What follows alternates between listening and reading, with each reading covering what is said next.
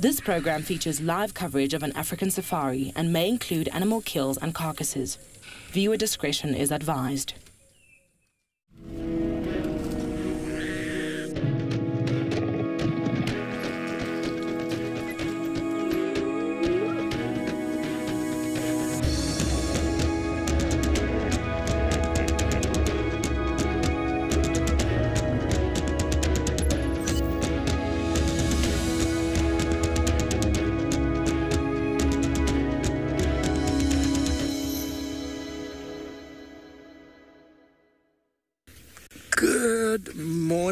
Good morning, everybody. Welcome to a head-banging morning here in Madikwe in the northwest. Myself and Rihanna finally gotten out. Fortunately, had difficulty getting our car working this morning, but we are out and about, and we have a little bit of giraffe action for you. Now, it doesn't look like it's too serious. A little bit of practice, a little bit of fun and games. Giraffe doing some necking, hitting heads with each other in the early morning. Hello, everybody. My name is Steve, and I'm joined by Rihanna on camera, and we are very excited and delighted to finally be out with you this morning. I hope you're having a wonderful start to your week.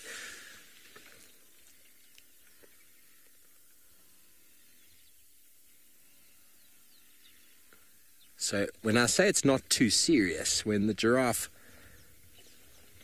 are serious, the swinging of those necks can be incredibly powerful.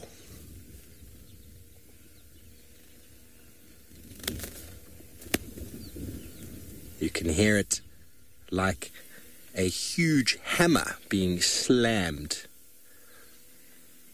against the body. And they aim for the body, they aim for the head, and I've seen giraffe knocking each other completely unconscious, possibly even dead. So some people will say that the giraffe's long neck actually has designed from its ability to fight. So initially, one giraffe had a little bit longer neck than another, and that made its ability to fight better. And so those genetics were passed forward. And eventually, over eons of such competition, the neck got longer and longer and longer. You can see two groups of boys here attempting to do a bit of practice. As anyone who has ever tried to do any form of boxing or fighting, you know that it's impossible to step into the ring and be competitive without practice, without sparring, without practicing on a boxing punching bag, or at least with somebody else. The skills required to fight like this take honing, they take coordination. Swinging a big neck like that, if you swing it uncontrolled without practice, the chances of injuring yourself are quite high.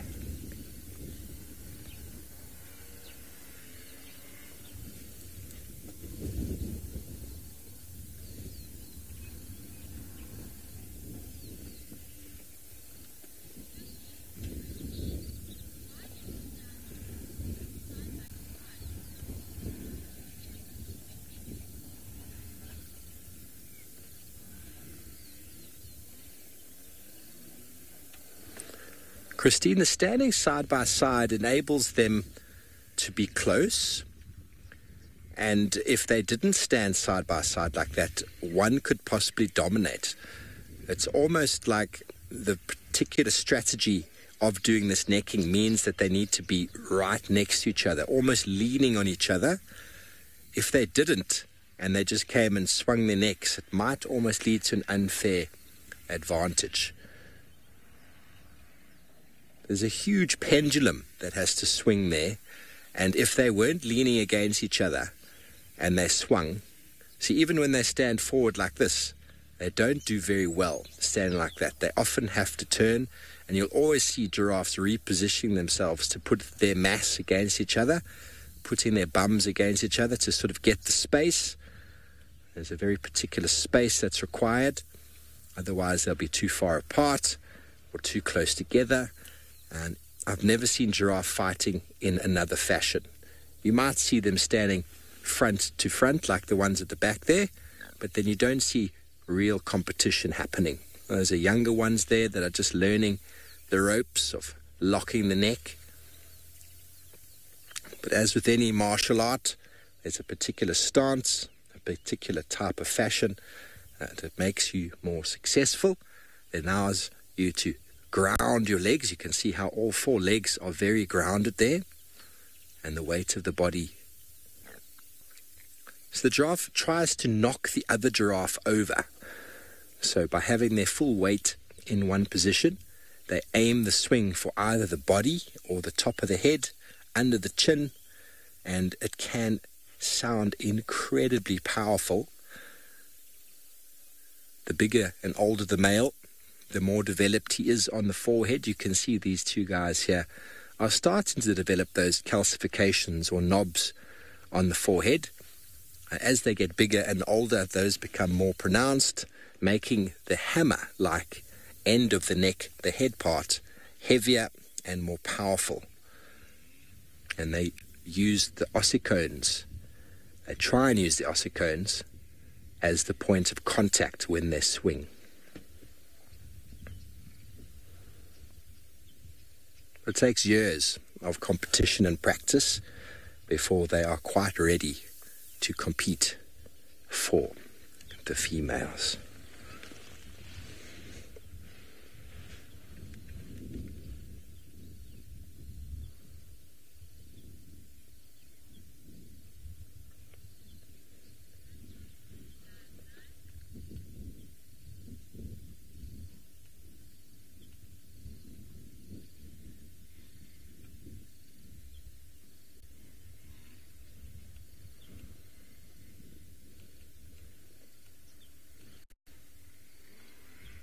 Beautiful morning light.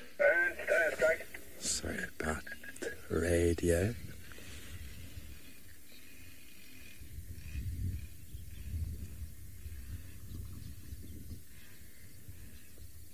Steph, we've been thoroughly enjoying our giraffe action on Madikwe as well, and really enjoy the amount of giraffe we see, how many giraffe we've seen lying down.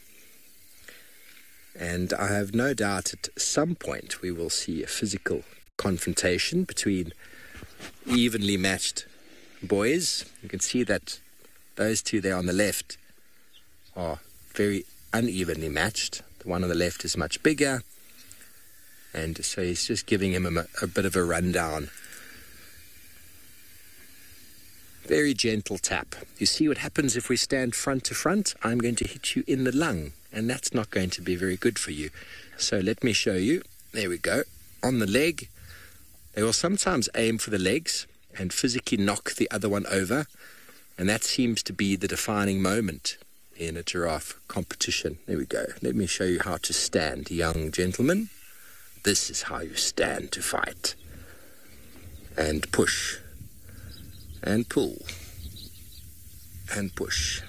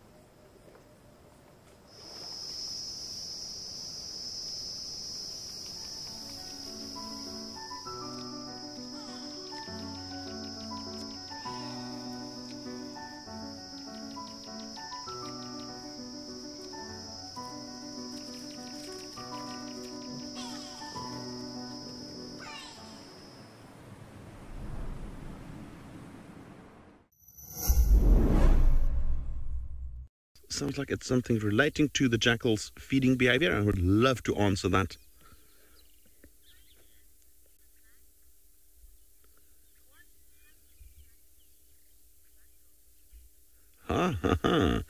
Amanda, there we go.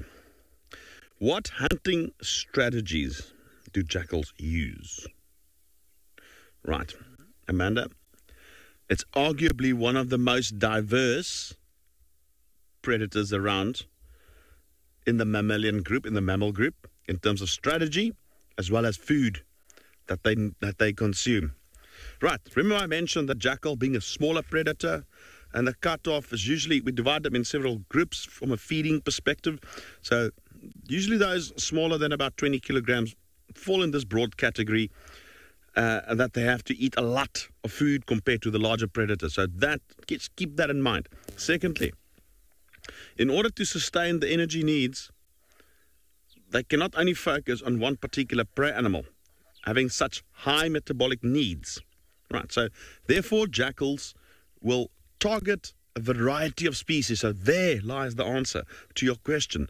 So they cannot have one particular hunting strategy because they need to catch birds.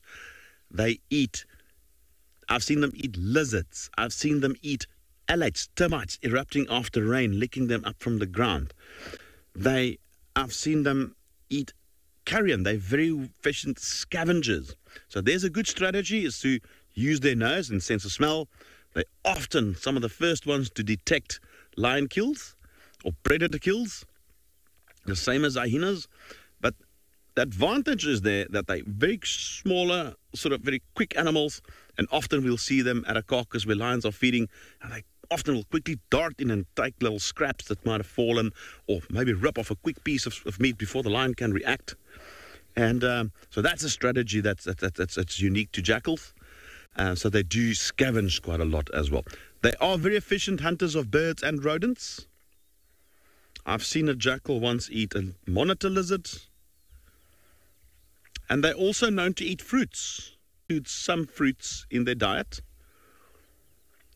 Most notably, the African ebony tree. Remember there at Djuma, we've got those beautiful, big African ebony trees. And remember, the alternative name for the African ebony tree is the jackalberry, referring to the jackal's habit to consume the fruits of that tree.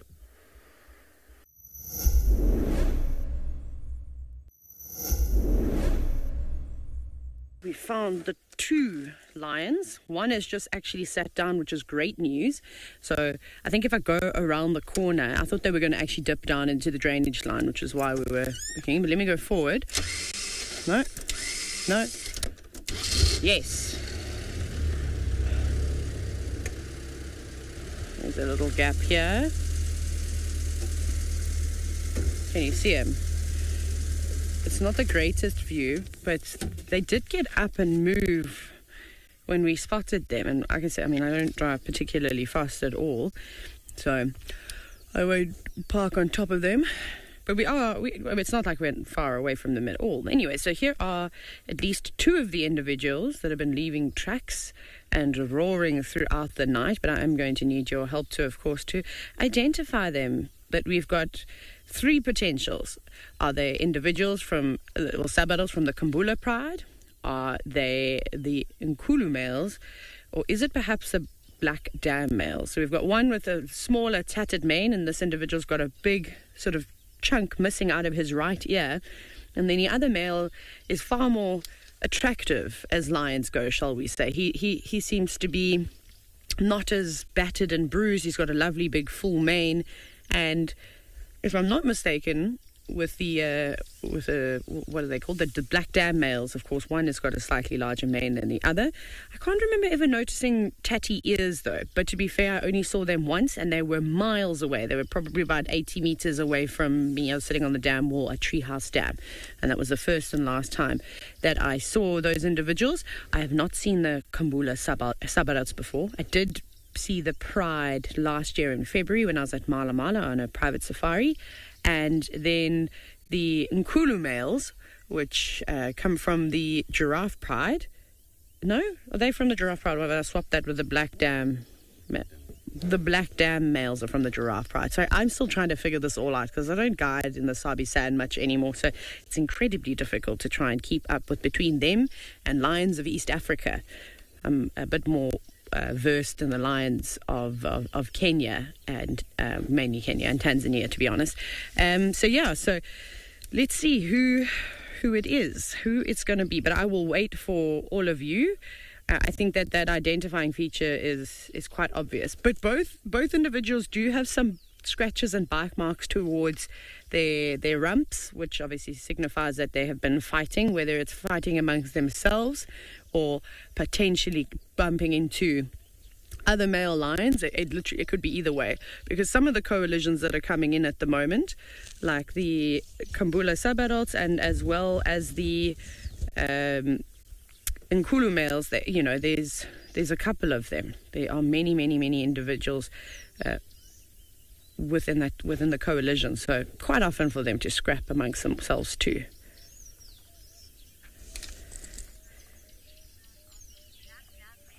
Oh, okay. So apparently this is part of the black dam males. Very interesting. So now, of course, we need to try and figure out then, where on earth did the Kambula subadults go then? Are they still on Simbambili? Are they still around there? Because they apparently walked from Mala and just south of our traverse, basically, and all the way towards the fence. So that's really interesting. Or was it perhaps a case of mistaken identity, which of course happens?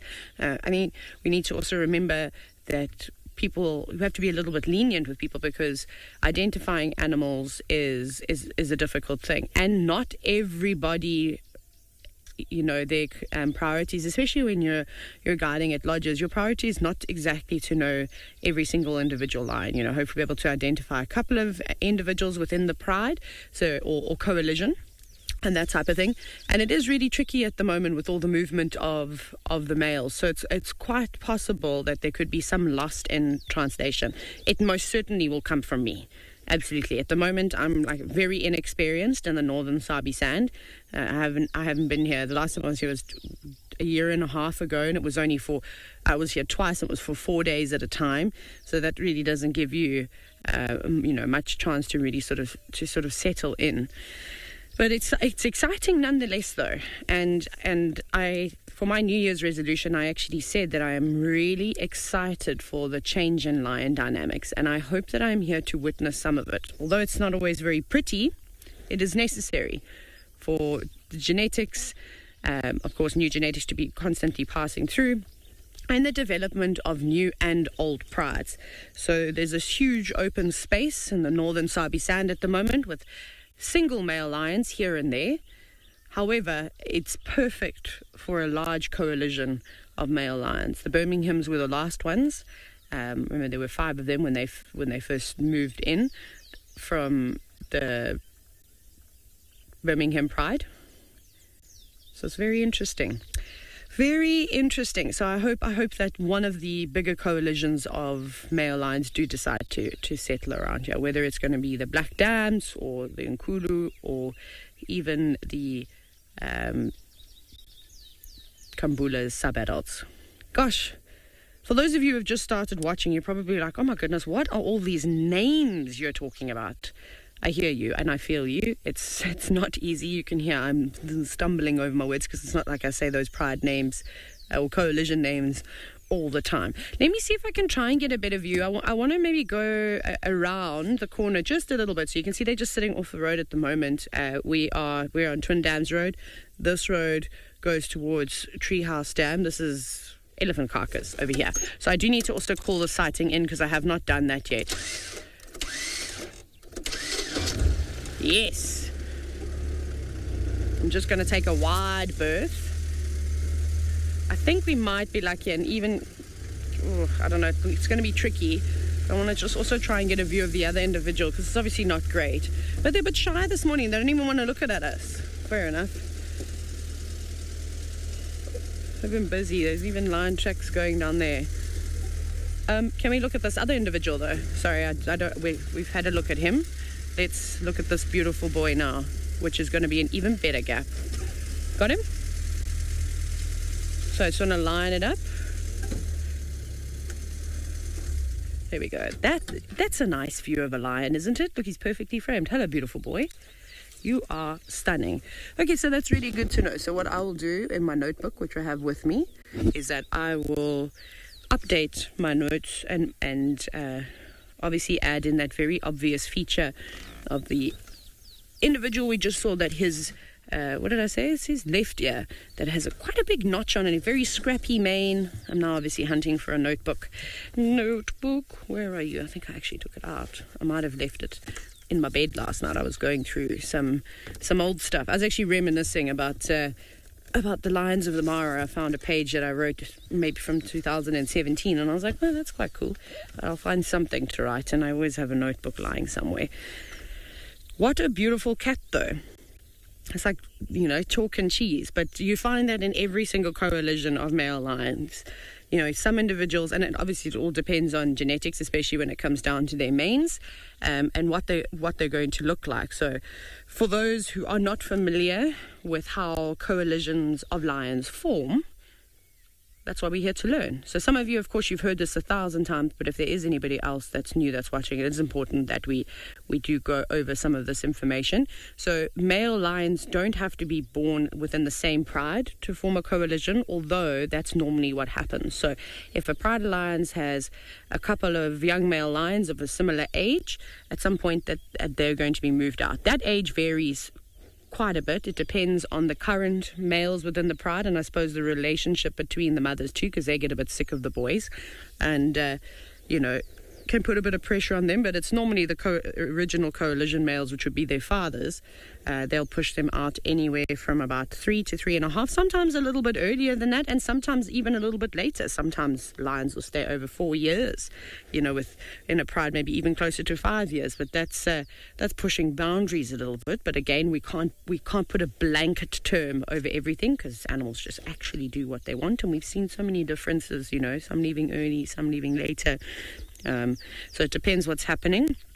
You might even find the pressure for food could have something to do with that too. If there's not enough food around, then the prides get quite big. Prides can split, or maybe even sub-adult males might be pushed off even earlier.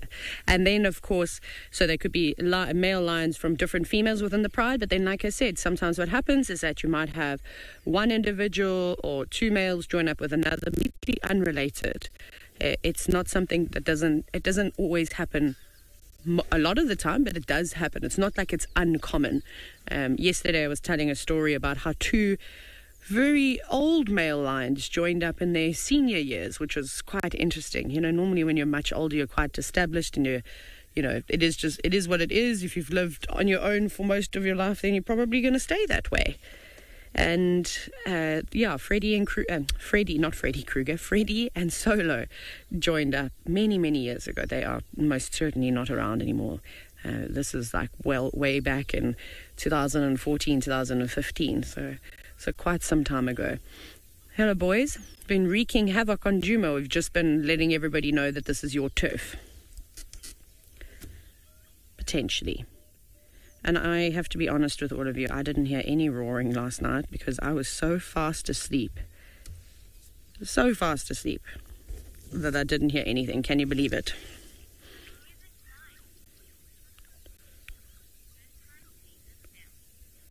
Greg, thank you so much. Yeah, it was quite difficult it wasn't difficult to track them. It was just the ground, like I was saying to you, it's a mixture between sand and then some sections are clay. When that clay is drying up now, it's so hard, so you can't see anything. And then while you're driving and talking, I'm not looking at the road anymore. And, I missed it, and I was panicked at one point. I got off the car and I was like, I have no idea where these tracks are. I've driven over what was here while we were live. So I was like, whoopsie.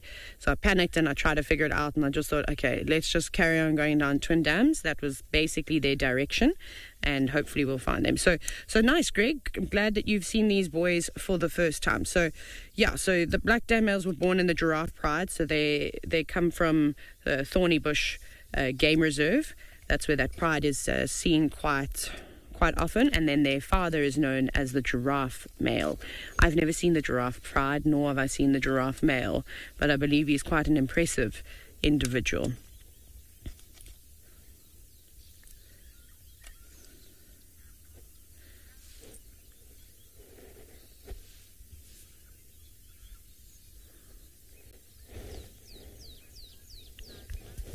Yeah, lovely boys. It's very nice now that that light is starting to just catch their eyes, which is so lovely. Now, I don't see any obvious scarring, seen as though we're looking at his face. Nothing that I think is really going to last. So we have to be very careful when using scars as identifying features, because they can heal quite well. And it normally just takes a bit of time for the hair to grow back. So, you know, big nicks and notches on ears, or I mean, if they've got a big cut across their eye, that's quite something. So you can see this individual also right at the tip of his ear, on his right ear. There's just a slight little tear. Again, very common injuries around lions. You often see it around the face, on the ears, and then again towards the nether regions around the rump. They often have quite big scratches. Your mane is a bit on the damp side. This is what actually happens to my hair if I wash it and then it doesn't dry properly. It mats just like a lion's mane. It does exactly that. Or as soon as it starts to do that mizzle, that little drizzle, my hair also, it starts to doesn't frizz, but it just all of a sudden goes, you can have dreadlocks. I think I'm actually supposed to have dreadlocks, to be honest. Oh, you must be so tired from roaring and walking. The tough life of a male lion. And I really mean that. It's not an easy life. I don't think, if you believe in reincarnation and all that type of stuff, I don't know if coming back as a male lion would be a fun time. I'd rather come back as a really big elephant bull, a tuskless elephant bull, because then that way no one would really have any need to bother me.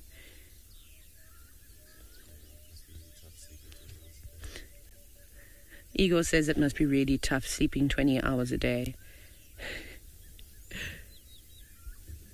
You're right. Yeah, I would love that. I'd hardly sleep at all, so I'd be living my best life if I could sleep for that long every single day. But I'm not a lion.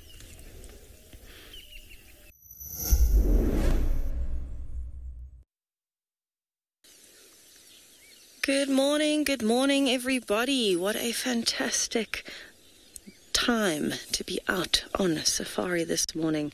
The sun is out, it's nice and cool, and there's a lilac-breasted roller that is sitting very happily perched on a branch, fluffing itself up, waiting for that sun to warm it up nicely today. I'm scared to even move too much in case it flies away. My name is Tess. I'll be taking you out on Rusty for the morning. Behind the camera today is Paul. And we've started with almost a rolling start with lion tracks everywhere on the property. So between Taylor and myself, we're going to try and find the lions. But the lilac-breasted roller is a great way to start the morning with a pop of colour, a little bit of calm, and some amazing bush sounds to start your day.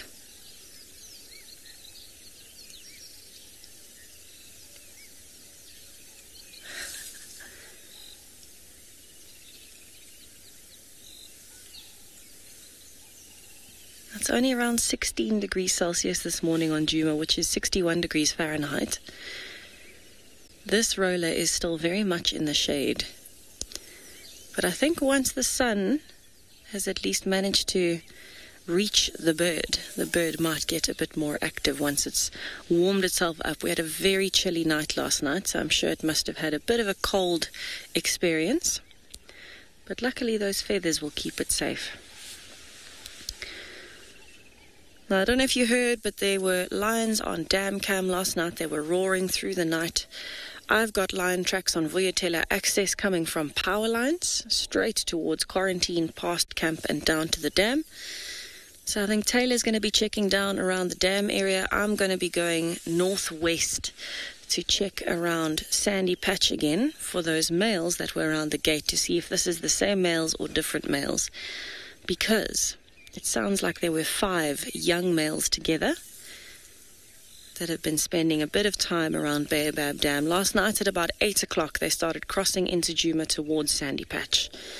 There were reports from the vehicles in Buffelshoek. But if there's anything else you'd like us to look for today, if there's any questions you have for us, anything you'd like us to chat about, or even a story you want to share, maybe you want to share a penny, give a penny for your thoughts on which males you think might be around the area, please do let us know. We are live, we are interactive, and we cannot wait to hear from you. It is the best part of our day, and definitely helps us a lot, in fact, so we can't wait to hear from you.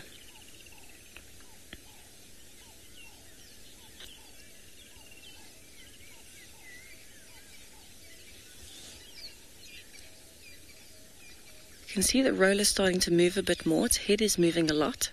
Oh, there's a stretch. Are you getting ready to fly? Maybe just waking up slowly. I don't know if it would have perched here all night. Maybe it arrived here this morning. I would think it would have maybe gone up into a more sheltered tree so that it was out of the breeze, because there's quite a chilly breeze that's been coming through. Maybe it's just getting itself ready in the perfect spot to start hunting today. It's chosen a great area. It's in a little clearing. This is normally where we see that genet that Cedric always finds on Vuyatela Access. Oh, a little hop. Jackson, good morning. Thank you so much for joining myself and Mpho and the rest of the crew on safari this morning. Hopefully it's going to be very successful. Bye, Roller. It's flown over to the other branch. Can you still see it? Kind of. I wonder if I could roll us backwards. Oh, no. Yeah, I don't want to start in case it completely flies off, but you can see it's starting to get ready. So I'll give it a few seconds and then I'll reposition. Just because it's only just landed, it's very tempted to fly off because it hasn't settled yet comfortably. But it definitely looks like it's looking for the sun, and it's getting ready to find some yummy beetles and other insects crossing Vuyatela Access today. Right, I'm going to try and reposition a little bit. Wish us luck on this side, and I'll send you over to have a look at what the weather is doing for the rest of the locations.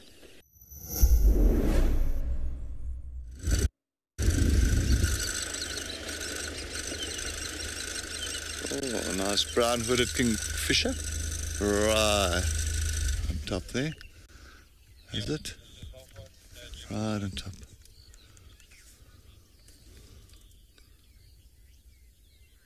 As you can see, a beautiful brown-hooded kingfisher. Cindy D, definitely it'll be nice to see rhinos. I haven't seen rhinos for quite some time, Cindy D. Talking about that, actually very interesting, because I'm actually even trying to think now, have I even seen rhinos since I've been back? I'm not too sure, Cindy. I think it might. Oh, that brown-headed kingfisher has just decided to disappear. I don't think I have. Oh, that's right. Yes, I did. That's right. Thanks, Nadine. Yes, I did. I did have that female. It was, those burnt teats and a male. That's right. That's when all my rips bumped into us as well while we were busy watching them. Indeed. So, yes, indeed we did. But that was quite a while back. That was the last time. That was like 2 weeks ago. 2 weeks ago. So they are around here somewhere, but somewhere in the area. But it would be nice to see them again. Definitely. Oh, okay. Oh, it's nice to see that brown-hooded kingfisher. I love them. It was nice to take a look. I also got that beautiful blue, electric blue on the side of their wings.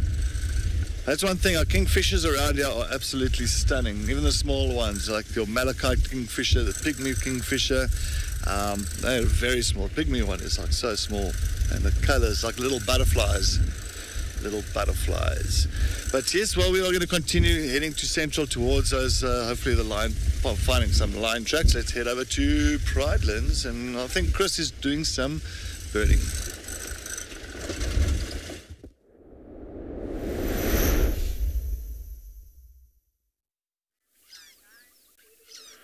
Okay, so it's birding Sunday from the looks of it, and we have a woodpecker, and I'm going to ask the viewers to tell me what woodpecker we are looking at And this is the male. Oh, no, it's gone.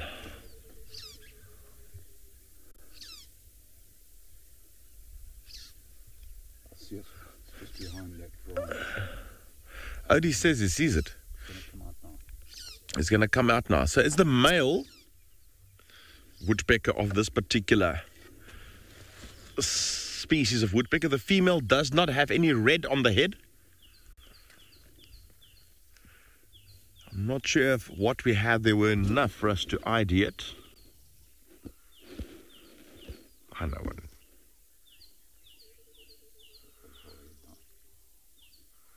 Odie's going to have to guide me. I lost it now. The horizontal branch. Yeah. There's a thin branch behind it, and it's coming up behind there. Okay, thanks. Odie's got it.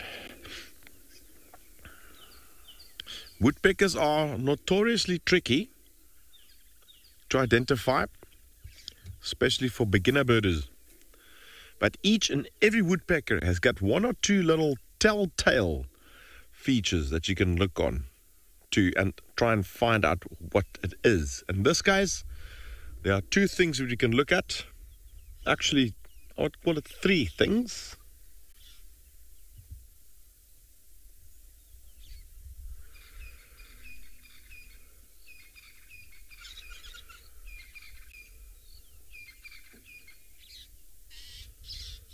And it's a very dark throat.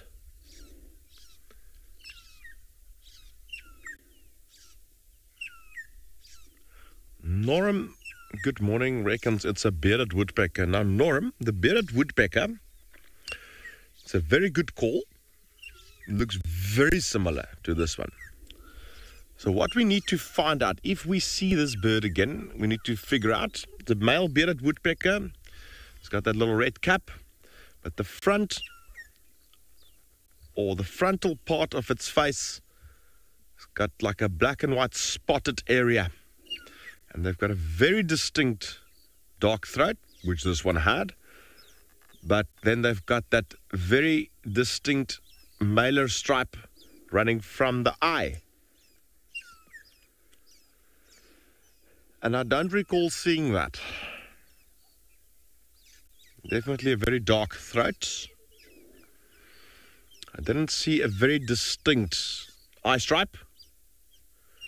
I did see the red cap, but one thing that caught me was the slightly spotted or streaked chest, which should eliminate. Taylor says an acorn woodpecker. Taylor, unfortunately not.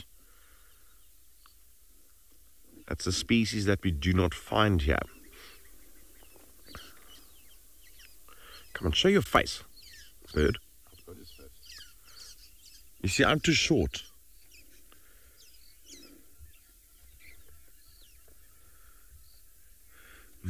Shreya says a male bearded woodpecker. Shreya, I have not concluded myself which species this is. I'm going to have to stand up.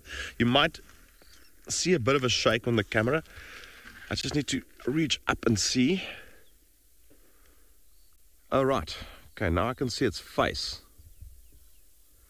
Turn around. In a world full of upheaval, we all need a quiet and safe place. A place where anxiety and stress don't exist. A place where life carries on. Slip away into a brand new show exclusively on WildEarth. Just nature.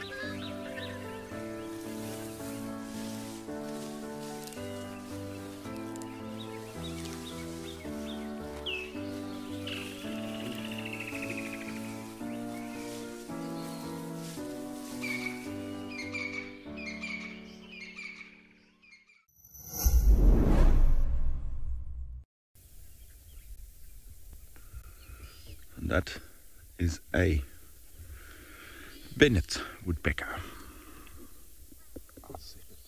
And Odie called it. It's a Bennett woodpecker.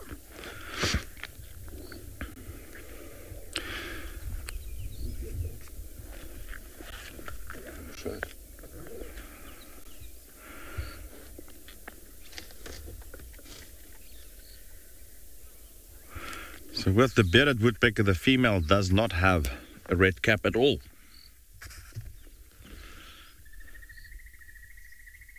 We initially didn't stop here for the woodpecker. We actually stopped here for a magpie shrike.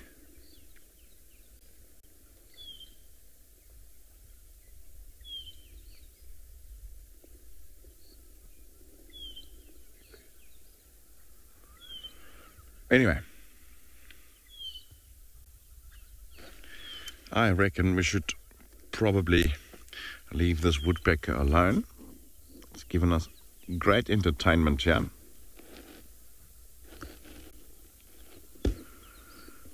And go and see if we can't find some cats. Since the woodpecker is hiding from us now. Right. I think let's head on. Let's continue. Yes, as you can see, we've got two hooded vultures up here at Nyala South. I'm still trying to figure out these for the lions, because I've got the audio coming from this area earlier. But now the hooded vultures are here. These two were with the lions yesterday on Battalier Road on this side. And I've got some audio just south of it. Just hold on. Let's just go to take a look at Panda. I've got it sounds like little sneezing of lions down here. Sorry, I just want to quickly check on this here, because the hooded vultures are here, and I heard like some sneezing, and I just take a look. Ah, yeah, they are. It's just around the corner. Yes. Yeah, they are. Sorry, I was just I heard sneezing. Oh, hello. There they are. Oh, hello. There. Good morning, girls. Good morning, good morning. Yes, I was about to say, I saw these two hooded vultures up in a tree, and I'm thinking, that's interesting, because they were with them yesterday. I know these two that were hanging around with the lions, and then I heard like a sneeze, and it was a lion sneeze. And here we are. We've got the Talamati breakaways here on Nyala South. Wonderful.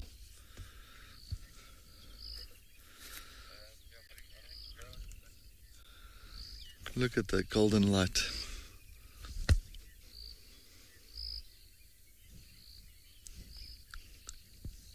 Yeah,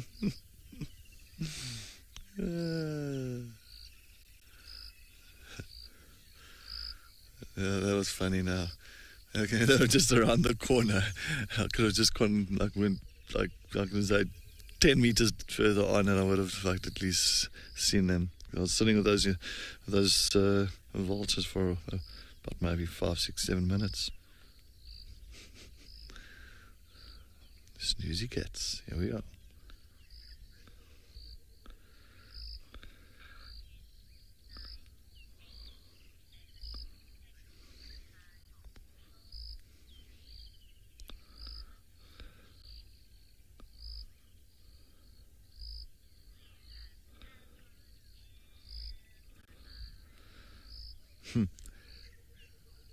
So yeah, they've got the Talamati breakaways on Nyala South, and yeah, as I say, thanks to those two hooded vultures that brought us to this side, and it looks like they did not move too far from Battalier Road. So from where they were left yesterday afternoon or yesterday evening,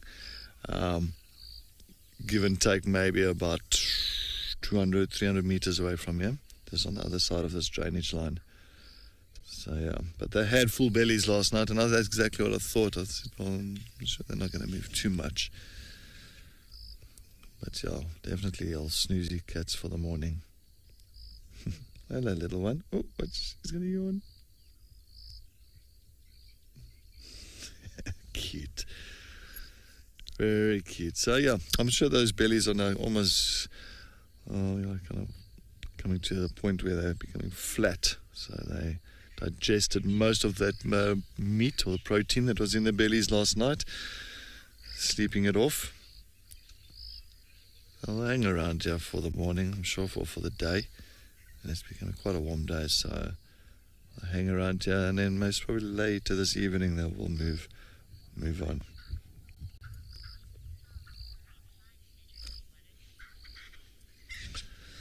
Tom, yes, definitely. As I said, it was quite a funny situation finding them here. As I said, those two hooded vultures that was in the tree that's next to us, they stopped just around the corner and actually viewed them, and I heard a sneeze from a lion. And I thought, okay, well, that's interesting. I came around the corner and here they are. But it's nice to see these Talamati breakaways again. I'm just trying to see if all 3 females are here, the 5 youngsters, so that's 3 females and 5 cubs. Cubs are just over a year old, and of course the 3 girls, that's what the pride build-up is. And those beautiful females are absolutely stunning condition, and definitely we got to see them quite often over the last couple of weeks. I don't know what I heard this morning. I heard like lions fighting. Maybe they might have been Buffelshoek area. Sue, yes, lions. It is always nice to find them, especially earlier on, because at least you still get there 1 or 2 of their heads up and maybe moving. Once it starts heating up, you'll find that these lions tend to rather relax a little bit more and try and take cover in the shady areas. But yeah, nice to get to see them now this morning. But I'm thinking that audio of lions might have come up from Buffelshoek Dam. Maybe we heard a bit of fighting, or others that sound like maybe males. Might have been a little bit further north. Maybe for the Torchwood, might be for the Kruger male that is that side as well. I'm not too sure. That's just a long shot at a guess there.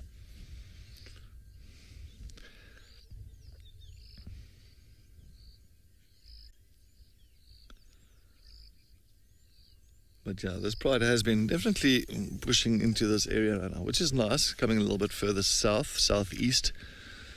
I mean, I've never seen this pride so far into where we are now. Of course, Batalero, that's just south of us, and of course, Nyala south. So maybe because of those new males that's in the area, it could be pushing them quite a bit. Of course, they have to kind of make other plans to keep these cubs safe from new males. 2 new boys, it's just arrived now, about a couple of months ago.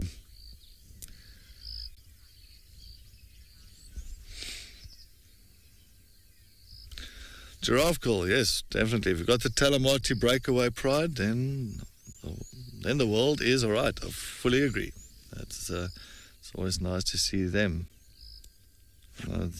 And as I say, this pride has really grown on to me quite a bit now, because getting to see them, getting to see their personalities, their characters, each individual, and it is absolutely quite a pleasure having to just sit with them and enjoy these lions.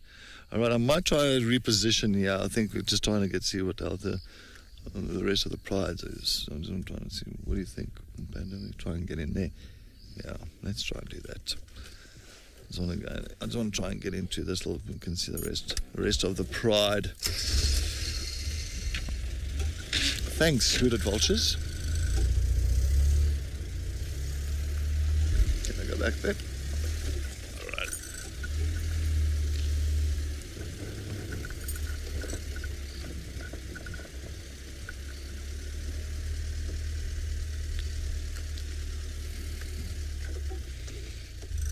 There we go.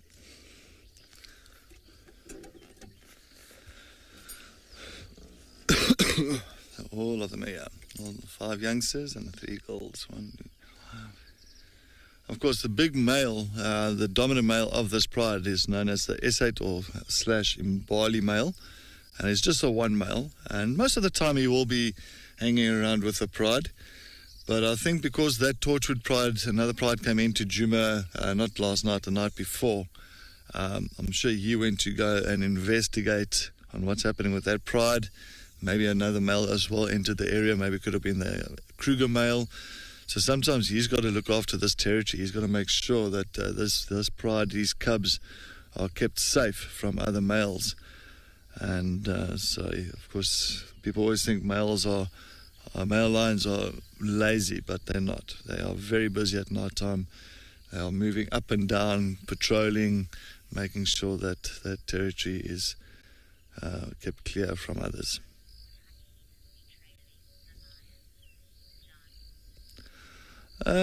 John, sometimes you'll find hyenas trailing like a pride like this, but not close by. They know that it's pointless. Even if these lions do make a kill, if it's one hyena, there's no ways that hyena is going to push off these 3 big females, especially that they've got 5 youngsters with them. I mean, motherly instinct will kick in there immediately, and it'll, if that hyena is deciding to try and take on these ones, well, good luck on that hyena. It would have been a bad choice. So, I mean, that hyena will suss it out. It will say, okay, well, this is a pointless task and effort. Rather, let's move away and try and rather trail something like a leopard or maybe wild dogs. A little bit easier, smaller predators. So, yeah. But if these females have made a kill and are eating on something, then, of course, sometimes you'll find 1 or 2 hyenas in the background, far in the background, just waiting for that opportunity to come and grab some scraps. If there's some bones left or whatever's left behind, they'll wait for that. But to challenge them, not a good idea. And I mean, these females are, honestly, to me, these Talamati breakaway females, these 3 girls, are very big. They are proper size females. Definitely, they remind me a lot of the Chalala pride females. Good genes from the Mapojos, nice big girls, and very strong girls as well. So, definitely a stunning pride, this. Now, with these 5 youngsters, I mean, these 5 youngsters have got 3 of them are male and 2 of them are female. So those 2 females, once they start growing up and all that, they're going to stay with the pride. They're going to stay with the 3 older females. And, of course, the pride is just going to grow in status. And, of course, they'll just have definitely like 5 females would be just quite a formidable pride then, especially with big girls.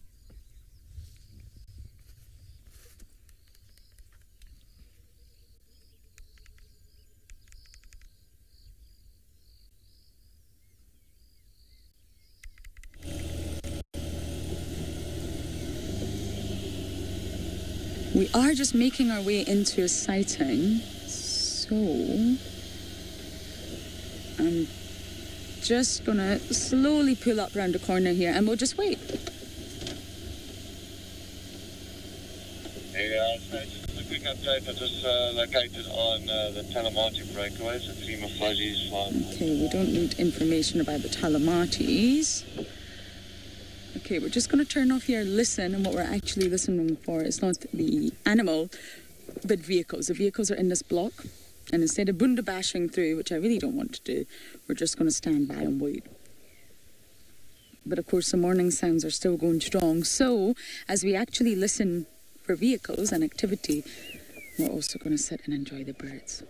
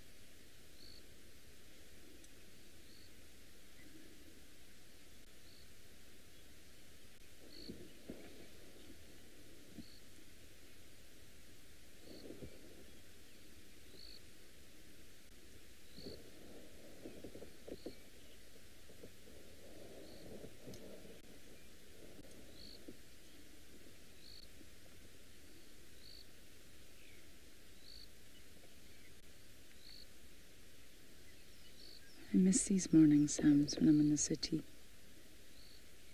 Not the vehicle, the birds. But as I mentioned, we are navigating in. Hopefully the next time you see us, we will be sitting with a leopard. The block here.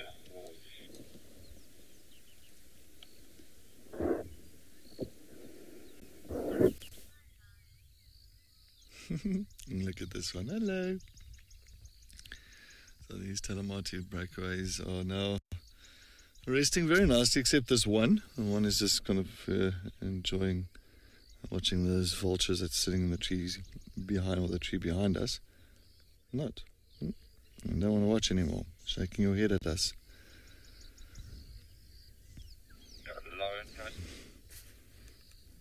Sorry, put my radio off there. And of course, just cleaning and just making sure all the paws are nicely cleaned up for the morning or for the day.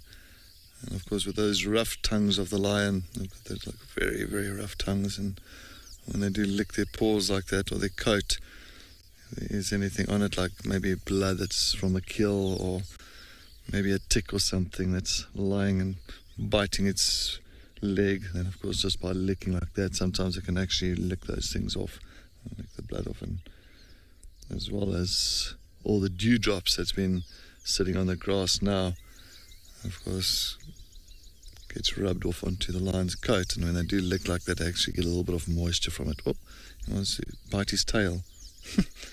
That's your own tail, buddy. That's your own tail. Yeah.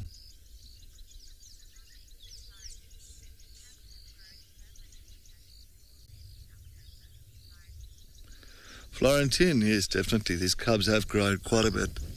I mean, it's over, I think, just about like over a year now, a year and 2 months now, if I'm not mistaken. And yeah, they are growing very quickly, and this is where this the time of their lives where they start kind of really become more interested in moving with the females when they do go on their hunts, and starting to learn on how to, you know, stalk and how to approach prey species. That's what I'm saying. And yeah, I just do enjoy this time of their lives, and it's amazing that we can at least get to witness them now quite often, that they are spending more time on Djuma, which is very interesting. So maybe there's a little bit of pressure coming from the north as well. So who's pressurizing them from the north? I'm not too sure. Could be the Torchwood Pride that's been now situated there. And I know the Torchwood Pride is definitely much larger compared to this pride.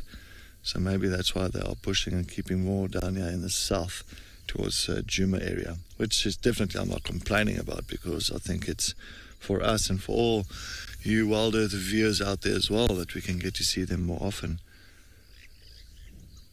And I mean, the Nkuhumas now, I mean, the Nkuhumas aren't coming in anymore, hardly coming through. And so especially that the two evokers are Dark Mane and Blondie that's passed away. It just seems like, you know, the line dynamics have changed quite a bit. So that's why I'm thinking that these Talamati breakaways are realizing that, well, Djuma is you know, an area, a property that they can move into, and there's no pressure from other lions. So that is also quite an interesting thing. And I know that the Nkuhumas are now spending a lot of time down in Mala Mala, even further east, so southeast, so Mala Mala, Kruger Park boundary, that area. So, yeah.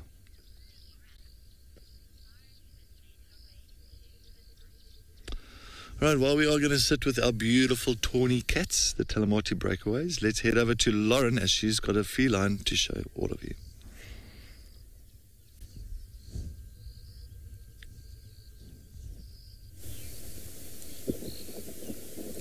Anything from FC?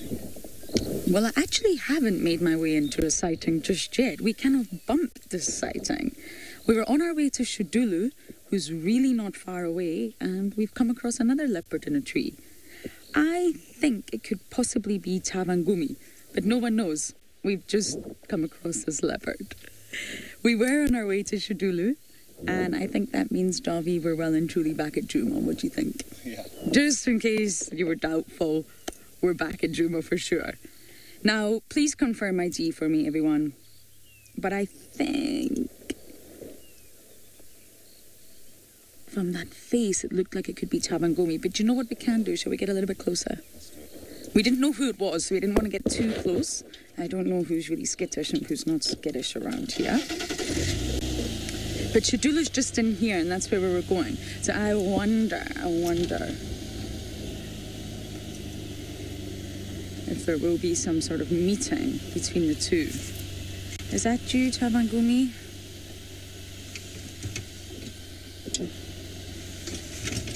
Davi, can you work with this, or do you want me to go forward more?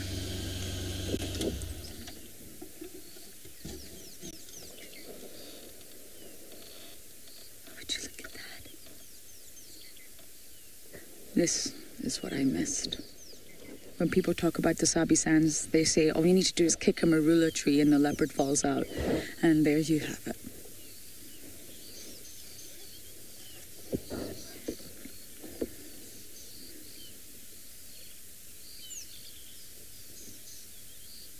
And of course, Miss Shadulu does have 2 cubs. Unfortunately, they are on Arathusa, but you never know. There's a lot of pressure in the West. That I know hasn't changed. Oh, hello.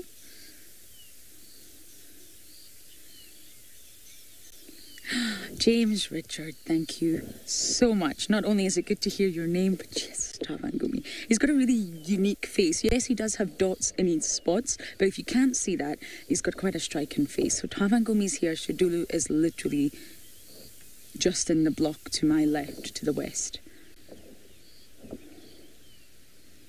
Didn't expect to see a leopard this morning. We tried the hyenas. We went to a few dens. I know that they are supposedly denning on Little Gary, but they're at the stage where they're very mobile. And although they will use a den site, it's not so sedentary. And I remember this happening in the past with the Djuma clan. So it's just a case of keep checking the familiar dens, following tracks. They may move back onto Djuma.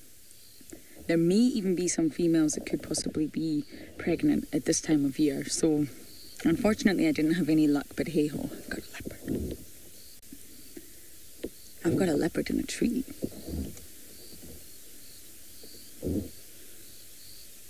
Oh, you beautiful thing.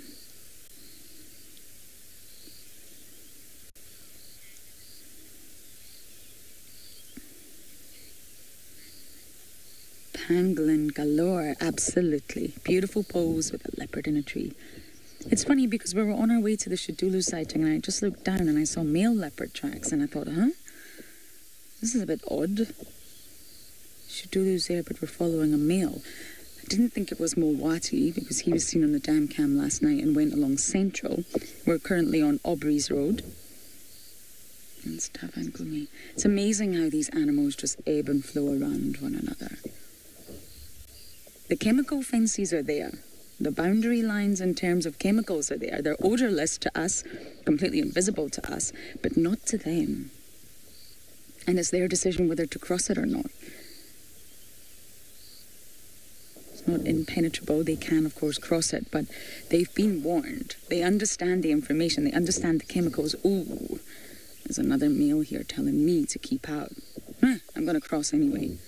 Or maybe I'm not going to cross. I don't want to encounter this male. And they all just ebb and flow around one another.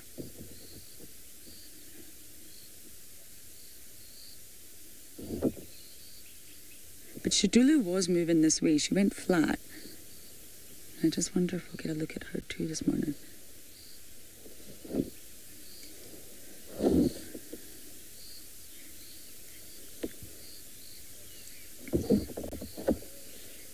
Oh, Jackie, thank you so much. You're saying good morning to us, Lauren and David, and you're happy to have us back. We're happy to be back. A year's a long time, and it was a busy year. And we just got back from Botswana. I'll tell you all about it, don't worry. And we're now in Djuma with the leopard. It's been a whirlwind, but a good one.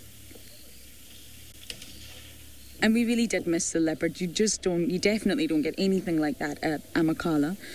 And Madikwe, we did have a few leopard sightings, some live, some not, mostly not.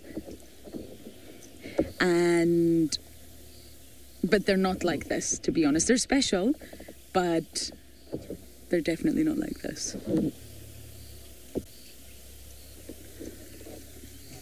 Okay, a vehicle's trying to get around us, so I think we're just going to go forward a bit.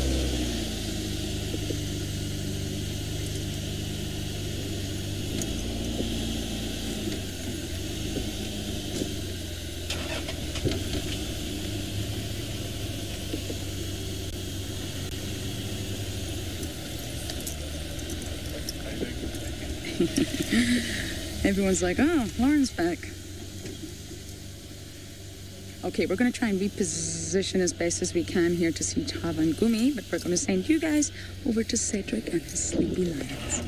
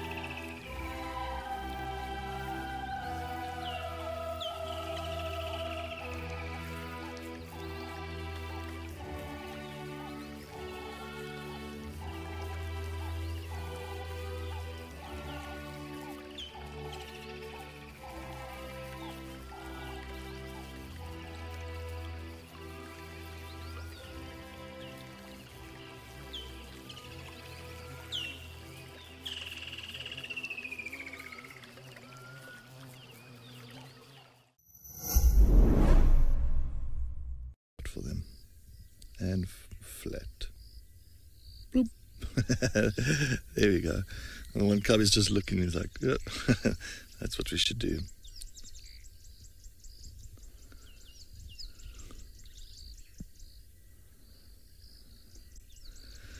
Yeah, but a lot of people say, well, lions are so, sleepy and there's not much happening, but when they are active and when there is something happening, they become quite interesting, and it's quite awesome just to follow them. All right, well, let's go quickly to Lauren and see what she's got.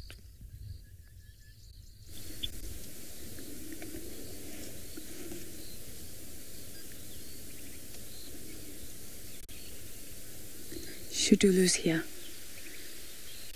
I've lost visual with my own eyes, but he can see her.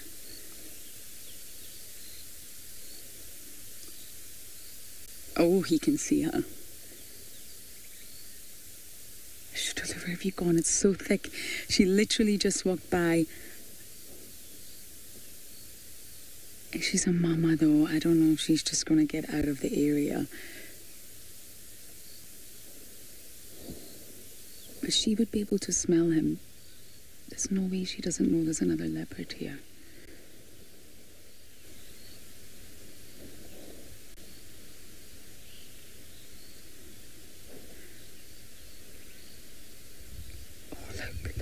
really sees her.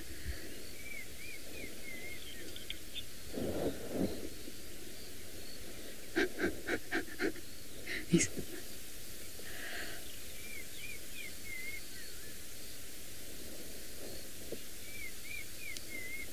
Oh, he's coming down.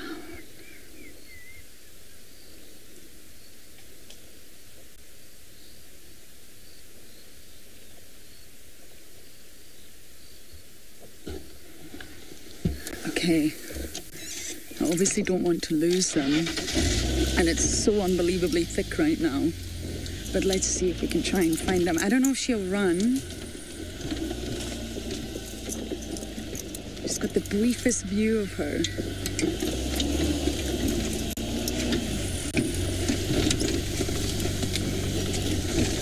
Davy, I'll need your wonderful eyes as well.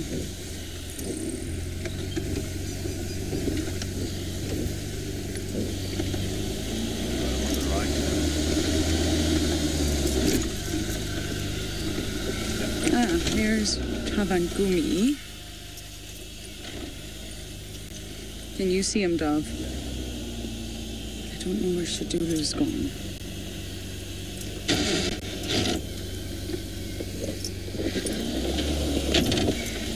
Sorry, everyone, my feet don't quite reach the pedals on Rusty. I do have a pillow. These cars were not really equipped for small females.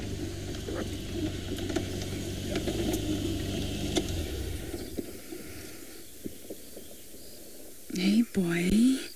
Oh, look, lots of saliva coming from the mouth. I wonder if she's ran.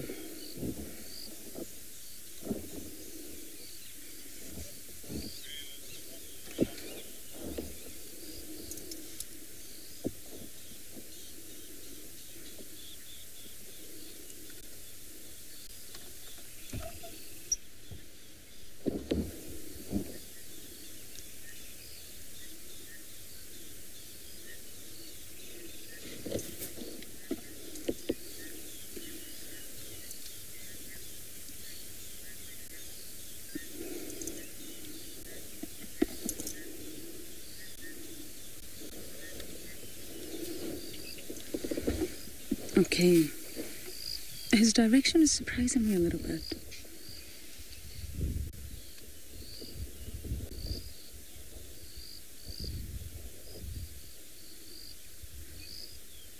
He's getting our scent.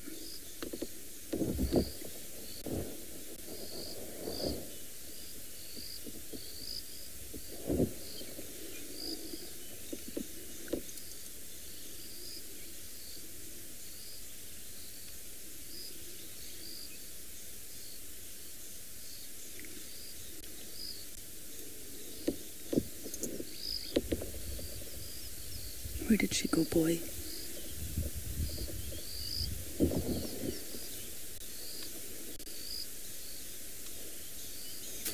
You see that flaming grimace pumping the chemicals into his vomeronasal organ to understand who was that leopard. He won't be able to tell by vision. He won't know just by looking at her. We do. Because we reckon the sort of job he's doing. Twists and turns, he's back here. He'll just see a leopard. He won't be able to identify any leopard through sight. He identifies them through chemicals. He's pacing here. He's not happy.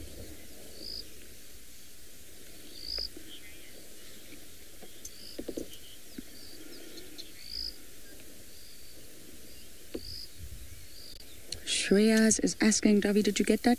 Yeah, the location. Oh, we're on Aubrey's, Shreyas. Sorry, I did mention that. We are on Aubrey's Road, maybe about halfway up. And he's pacing both sides of the road, but he's currently now on the eastern side.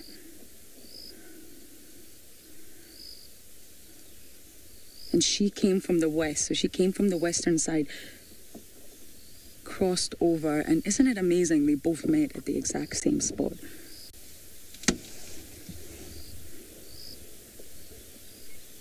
Can you see him, Dav? I'm thinking about reversing. He's pacing in circles, so... Oh, I can see him now. I can see him, yeah. It's coming back again.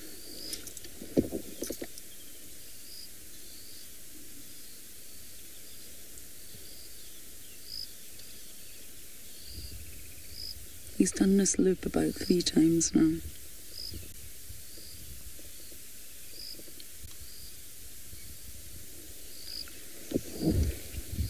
He's literally gone round and round in circles.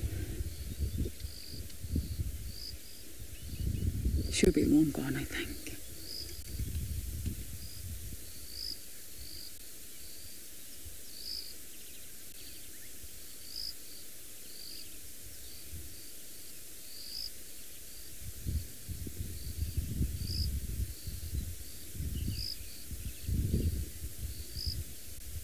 He saw her, though. He definitely saw her. He was looking. It was actually David that said, I wonder if he's looking at Shadulu. Susan, that depends on a lot of factors. Probably not. But I'm not sure if Shadulu and Tavangumi have mated, actually. I don't know. I've been gone too long to sort of have those details. If they have mated, then very unlikely. He's so close. Hey, boy.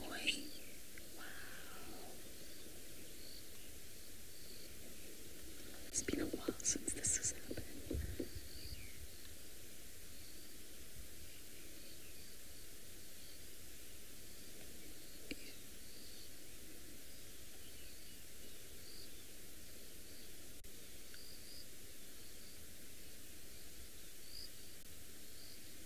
She's not in the car, my boy, I promise you. Okay, apparently they haven't mated.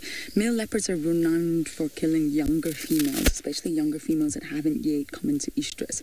But older females, he absolutely could. I think that was what Ganyeni's fate was, which was very sad, an older leopard, so he absolutely could. He is the dominant male leopard around sort of the northwestern corner. And I don't know how much interaction Shadulu and Tavangumi have actually had. Sorry, I'm just trying to keep my eye on Tavangumi. He's now going back the way Shadulu came. I wonder if she ran back that way. Back west. So, Susan, it would depend on a number of factors. He absolutely could. I really don't think in this case with these 2 individuals that Tavangumi would. But he's antsy. You can tell by his behaviour. But I just didn't see which way she ran, unfortunately.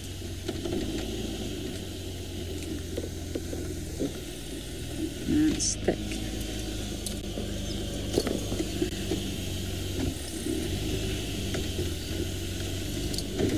I remember when Tavangumi first arrived, all the boys, they all fell in love with him.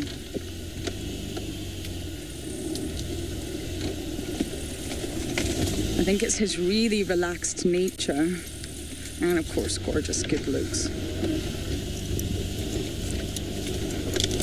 But Shadulu, as I mentioned, is a mother now. And, well, she's always been a mother, but young cubs. And therefore, she is going to avoid any sort of situation that involves potential conflict.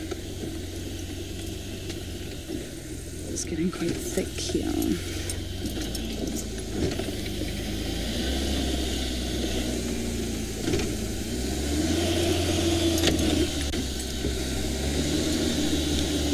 Do you think we can squeeze through here? Okay, we'll need to watch that antenna.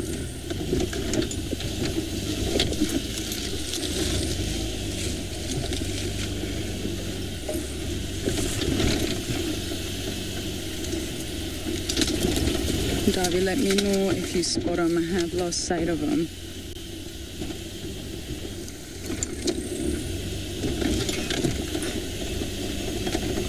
This is literally where Shadulu came from. This is where we were on our way to.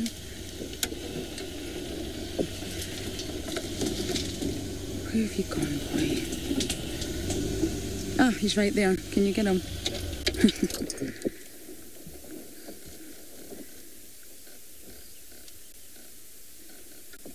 I still recognize all the leopards. It's crazy. You just don't forget that. I find leopards really easy. I find hyenas easy. I find lions really difficult. I wonder if she was sitting here. I think she was maybe lying on this tree.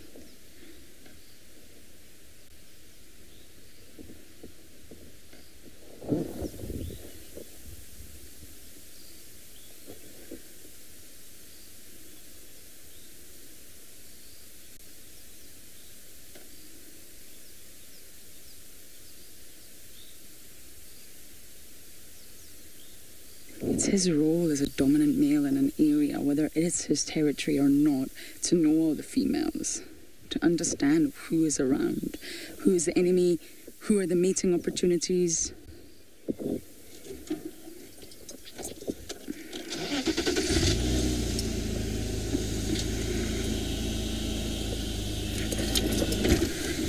think her name was Polly.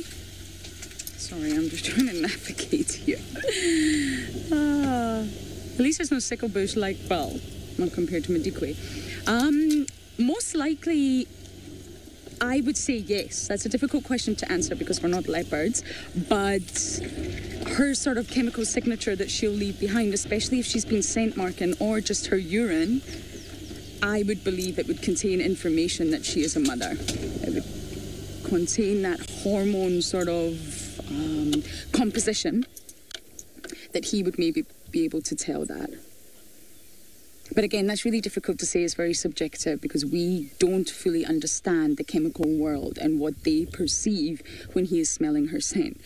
And I read a wonderful book about animal behavior that described... Sorry, I just want to check something. Oh, it's just a stump. But it looks like a leopard. That described animals' chemical signature like a barcode.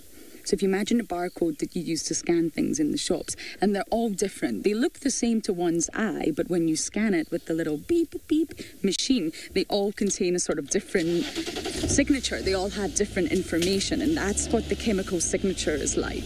Each individual leopard will have its own barcode containing all the information you need to know about that leopard if you're a leopard. If you're not a leopard, well, to be honest, you're not going to really need to know all the information about a leopard. You're not going to really need to worry about that. Okay, so we're going to keep trying to follow Tavangumi for now, and you never know, we might bump into Shadubu.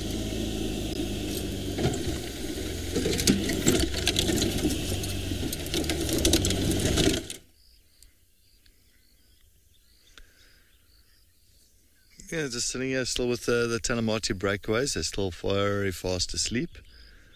And we're just going to enjoy this moment with them and listen to all the beautiful bird choruses that's happening around here for now.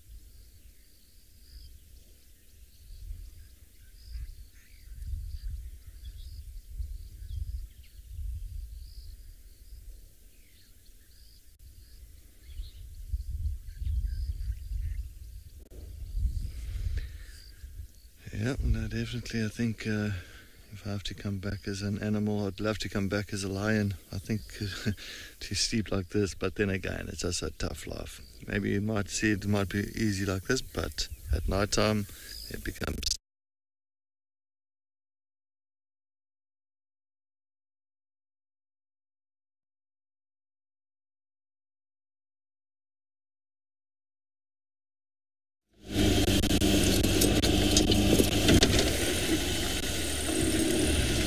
We have still got Mr. Tavangumi. He's very antsy. Can you use that word to describe a leopard? I don't know, but he is.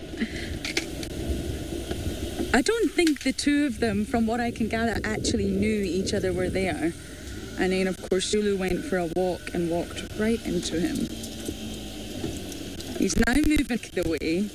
She's long gone, I'm afraid, which is a shame. I would have liked to know.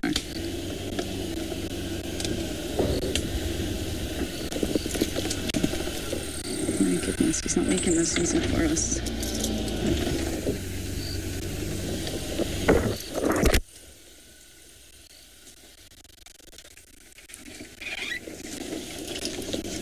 At least I've still got these off-roading skills from the past.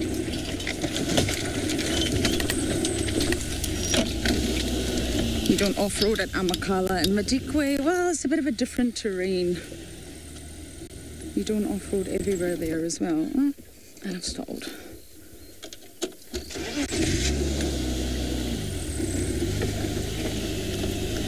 Okay, he is heading back to Aubrey's Road. He's just doing loops and circles and pacing, agitated. You can visibly see that.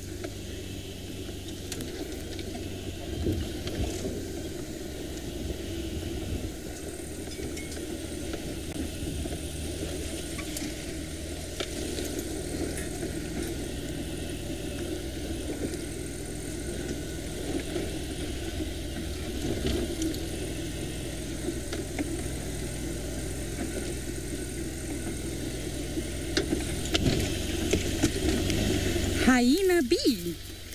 D. Hyena D. Hello to you. Thank you. I'm very happy to be back. Didn't expect quite the sighting this morning. We were just taking it easy, getting sort of familiar with what the... I can see him. He's running. What the roads look like now, how the cars are. And, of course, thought we were going to see Shadulu. But lo and behold, we've got Tavanguni.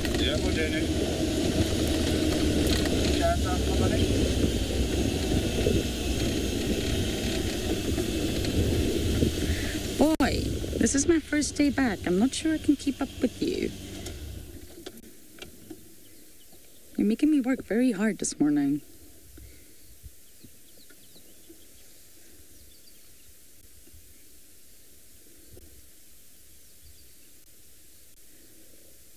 He's still not a huge male, do you know that? Not in comparison to... Well, I mean, I've not seen Milwati in a really long time, but...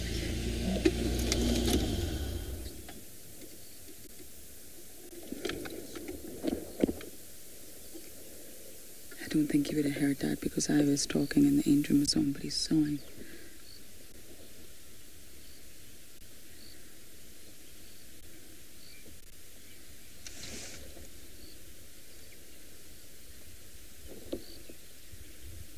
Come on, boys, saw again. I won't talk this time.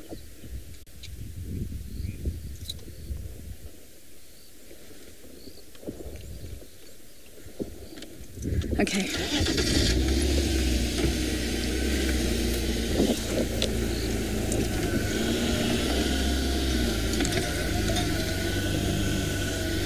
That's the tree that we found him on. So he's looped all the way around and he's come back again to the exact same place where he first saw her.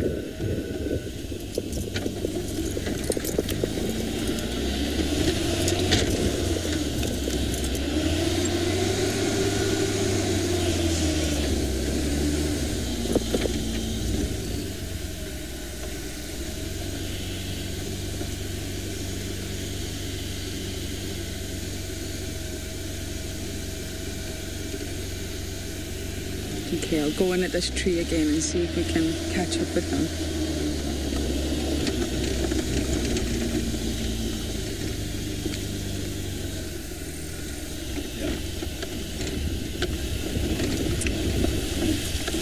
It's nice to hear a saw. That is a sound I have definitely not heard in a long time.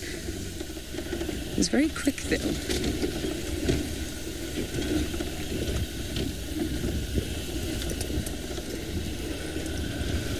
Do you see him, Dove? Yeah. You got him. I've got him. Ooh, stink bugs. delightful.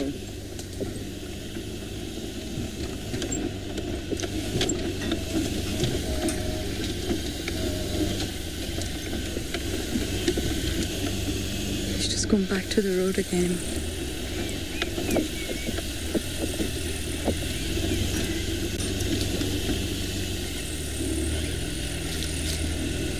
My goodness, so much for a static leopard sighting.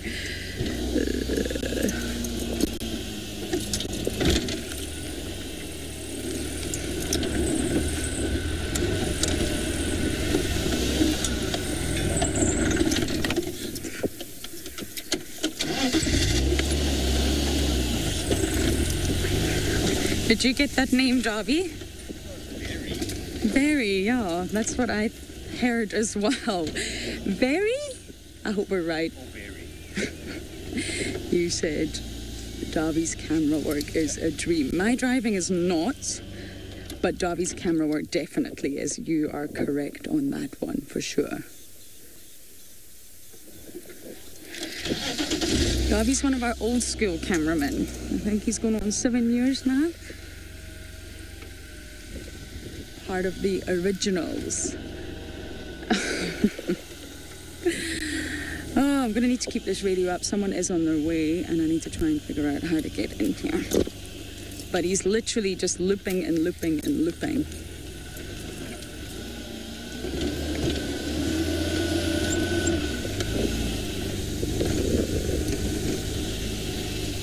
And that was quite fascinating to watch. I know you guys didn't see Shadulu, but it was so brief. The behavioural aspect of it, and we can only sort of glean what we can from watching the behaviour. Okay, we're going to try and keep up with Tavan Gumi, and we're going to send you guys over to Nick. Yep.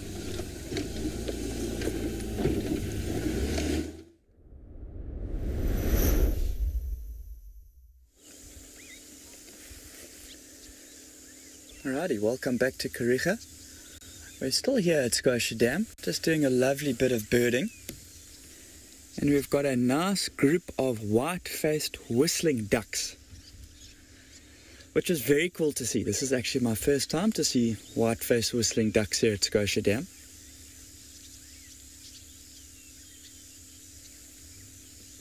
It looks like there's about 6 or 7 of them. All got their heads tucked in there a little bit, but you can see they've, like their name suggests, they've got that very white face. Got a little bit of sort of chestnut rufous type of coloration on their chest, going up towards their neck. And these are often birds that you hear calling when they are flying early morning, late in the afternoon.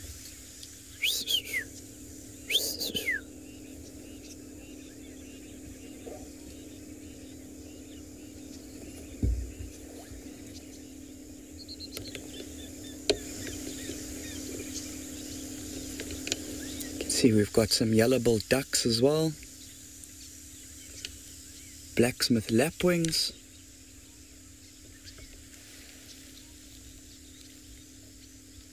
so everybody really doing a little bit of preening.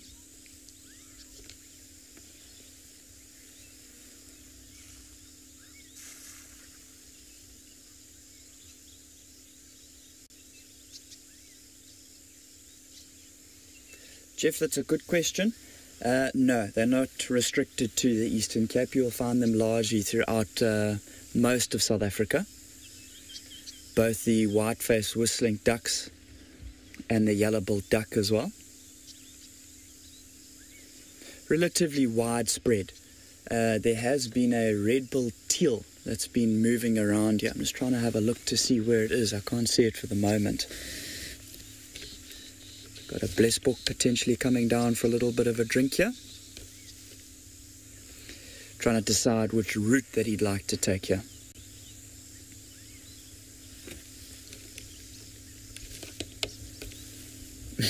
That lapwing does not want the blesbok here.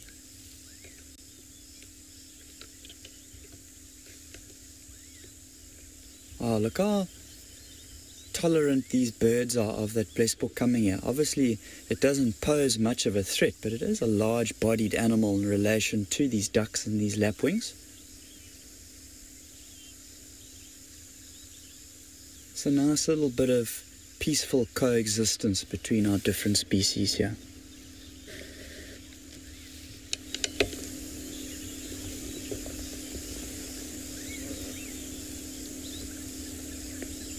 A beautiful reflection there of that blesbok. And you can see the sun is just starting to peek out behind the clouds every now and then. You see how that whiter colour of the blesbok really becomes very striking.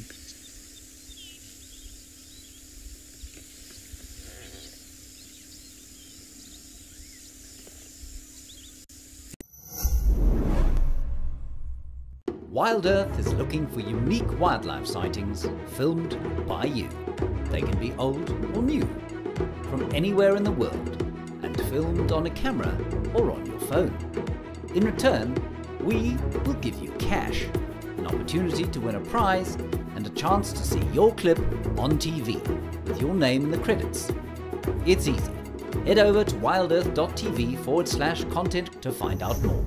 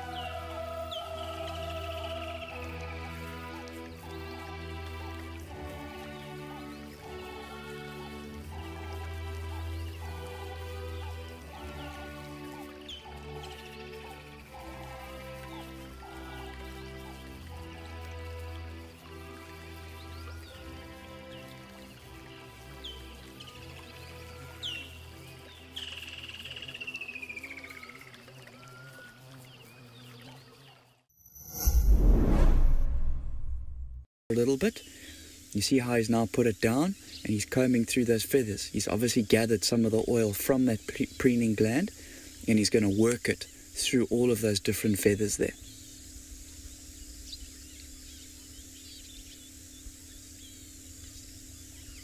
Yeah, he's really putting on a good display for us of how these ducks go about cleaning and preening themselves.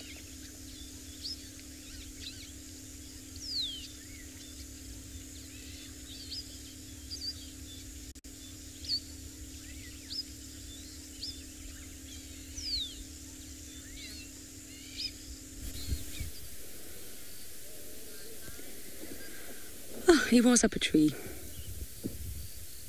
He was actually up the exact same tree that we originally saw him. He went up, he paced up and down, and now he's back to pacing on the ground.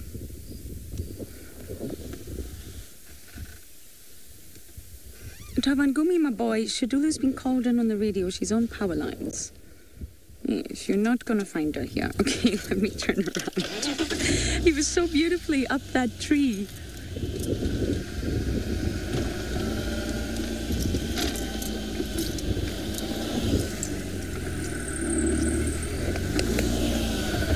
There we go.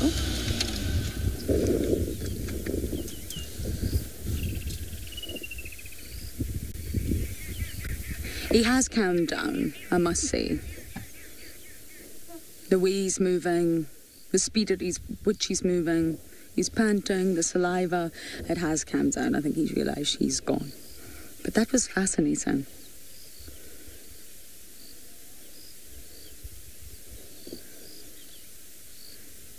I didn't expect Tavangumi to be the first leopard I saw here. Ravi and I were just saying that. I don't know who I thought it was going to be. Probably Tlalamba.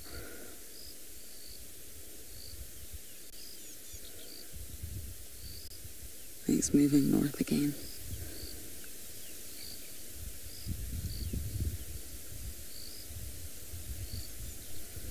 I don't quite know where Tavangumis and TP, tortoise pan, I don't know where their territories meet. TP obviously comes in from the west and Tavangumi sort of comes in from the northwest, if you like. Now, territories are very fluid. They will always change. They're very dynamic. They're not sort of fixed boxes like we would like to think they are. So they will change. However, I'm not quite sure where that line is drawn between the two of them. I've yet to meet TP. I didn't meet him. He was around when I was here last, but for some reason I was just always really unlucky and never got the chance to actually meet him.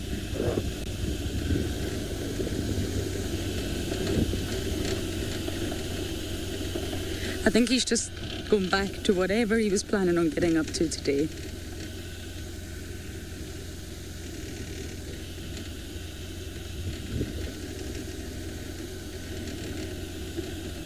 Oh, is this what you were planning on getting up to today?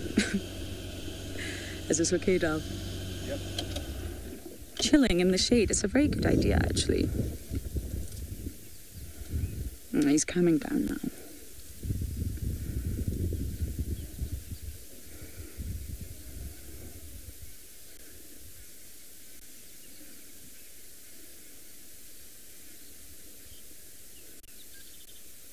Oh, what a beautiful boy.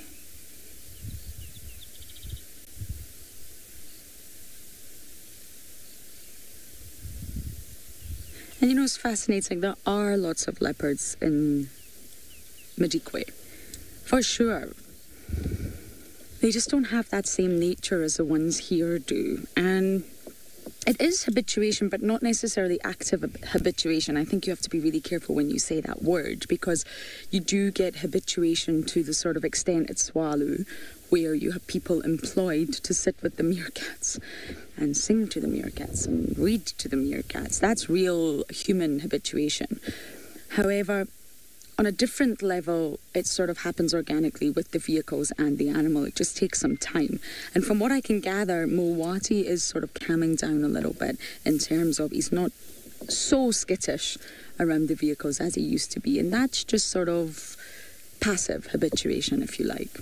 And that just happens through time and sort of taking it easy. But in Madikwe, there's such a high population of lions, very high populations of lions and other predators. So the leopards behave very differently there. And although we saw a few, it was nothing like this.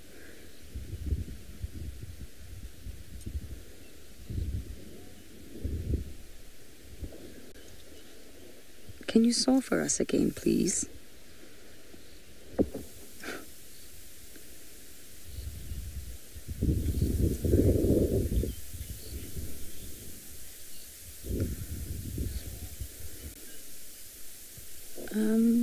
Dorothy, I'm not entirely sure what you're referring to. What is unusual? His relaxed nature or what we've just witnessed with his encounter with Shidulu? I'm not sure. I'll wait on AFC clarifying that.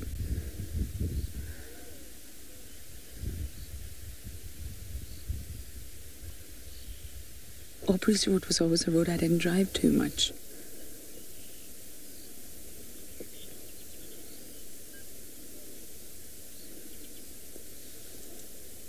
Dorothy, his reaction with Shidulu was really not unusual at all. Leopards are solitary, although there are more and more examples sort of coming out of the woodwork of leopards spending some time together. At the end of the day, their social structure really is solitary. And if you're a territory holder, you are claiming quite a selfish take on that piece of land and resources. You're saying this area is mine, which is actually quite selfish behaviour. And if anyone enters into your territory of your own species, you're going to want to know about it. Whether it's male or female, you're going to want to know who is in your territory. So the fact that he saw another leopard, instantly assessed the situation, came down the tree and tried to analyse who that leopard was, analyse her scent, process all the details, female, how old she is she a dominant female? And if he knows Shadulu, then he'll recognise Shadulu. The leopards will recognise the scent of other leopards that they know or they've interacted with. So there wasn't really anything unusual about it. He behaved quite in the manner that all leopards do behave in when they come across another leopard that they sort of don't know, aka not kin. I think it's safe to say he's very relaxed now.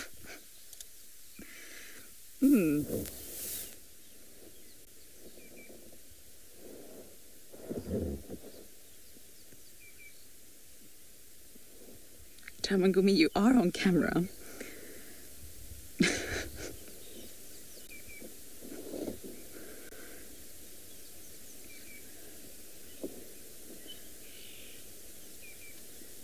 The heat is already through the roof, although we don't have a roof, haha, which is actually joyous. It's really good not to have a roof on the car anymore. And I have been warned that the Lofeld recently feels like a volcano. And I think we're going to be sitting in the shade for quite some time. But we are going to stick with this boy as long as we can. And we're going to send you over to Ben in Mitikwe.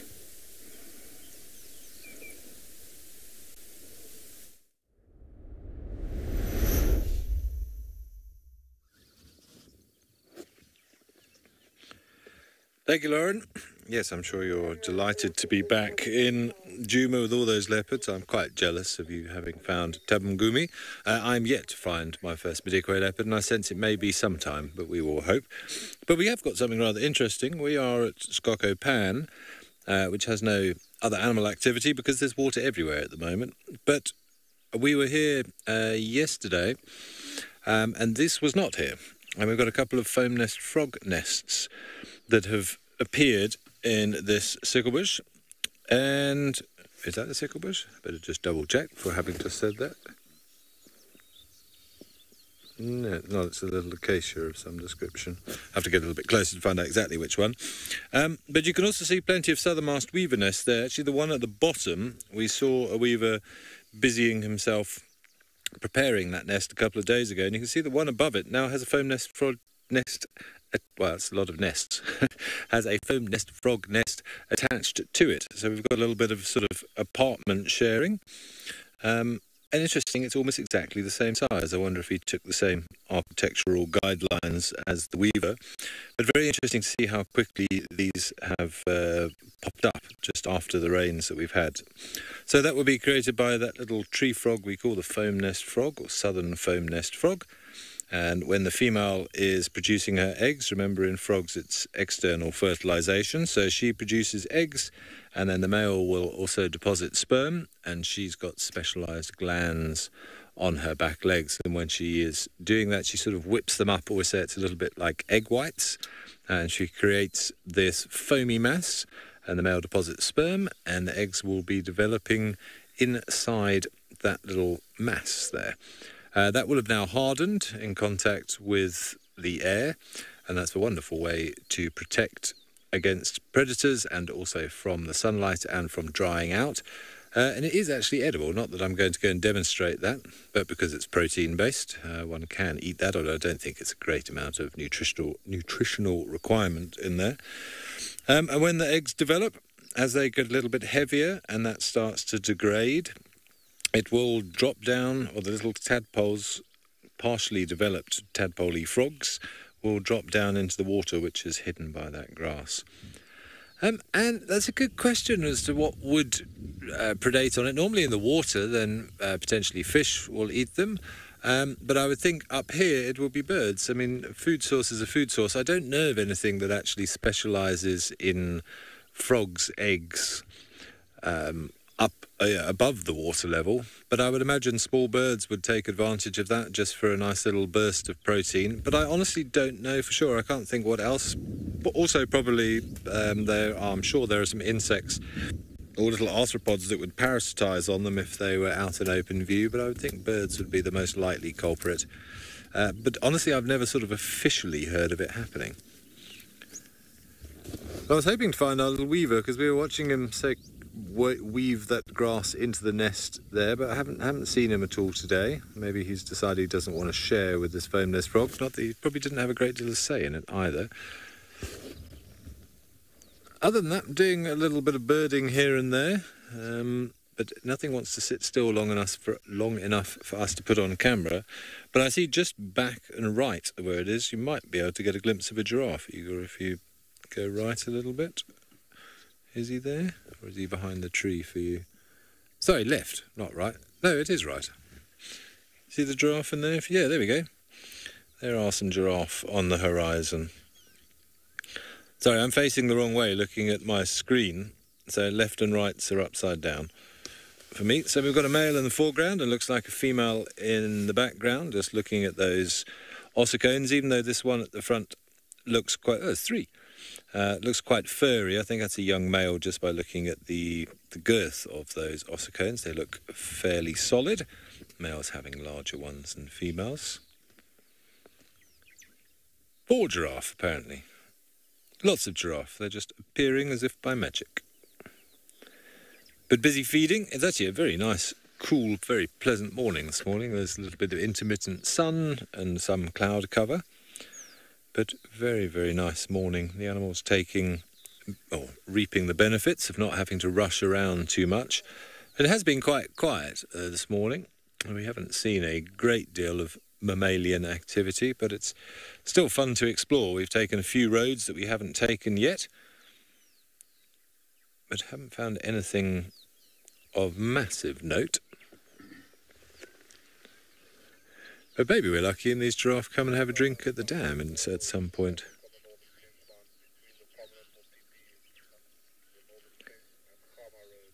Black Diamond, yes, giraffes are capable of vocalization, but it's only under times of severe stress. So if the right word is to say lucky enough to see lions, for example, taking out a giraffe or hunting a giraffe or putting it under extreme stress, then you might get some vocalization from the giraffe. It's sort of a grunty, quite airy sort of noise. I think I may have heard it once or twice, but it's very rarely heard, but they can vocalize.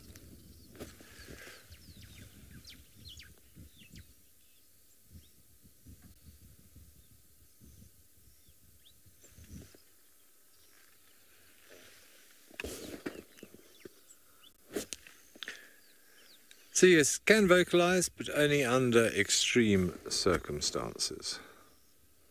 You can see the difference in height between... Oh no, that's a big male, and I still think that might be a younger male at the back. Hard to tell from this distance. Don't forget also, sort of often we say look at the top of those ossicones, and if they're bald, they're males, and if they're fluffy, they're females. But a young male will also have fluffy ossicones. He'll lose it over time as the skull deposits calcium, and during sort of fights with other males, then they can get, they sort of rub off that hair in the process.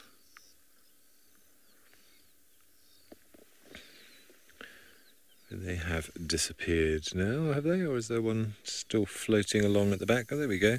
Bobbing along. These sort of heads floating through the undergrowth. That certainly looks like a female looking at those ossicones. The lovely profile as well.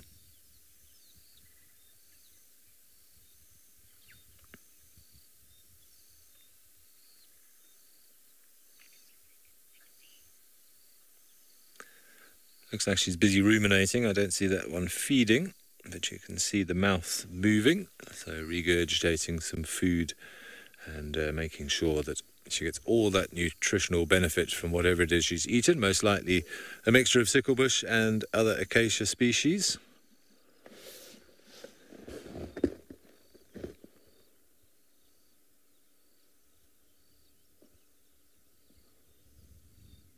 I think actually going back to that foam nest, it looks like it's in a blue thorn, which is...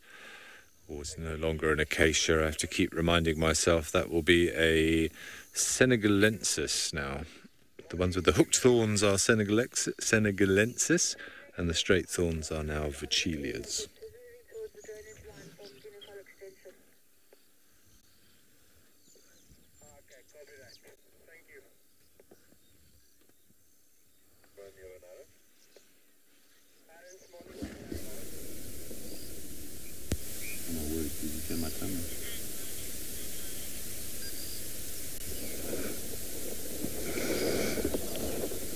Yeah, that did not sound like live there. Apologies. Look who's sleepy now. We're exhausted after that morning. And we've just tucked ourselves away in the shade, which is ideal. And we're sleeping. I'd forgotten how much I love Tabangumi.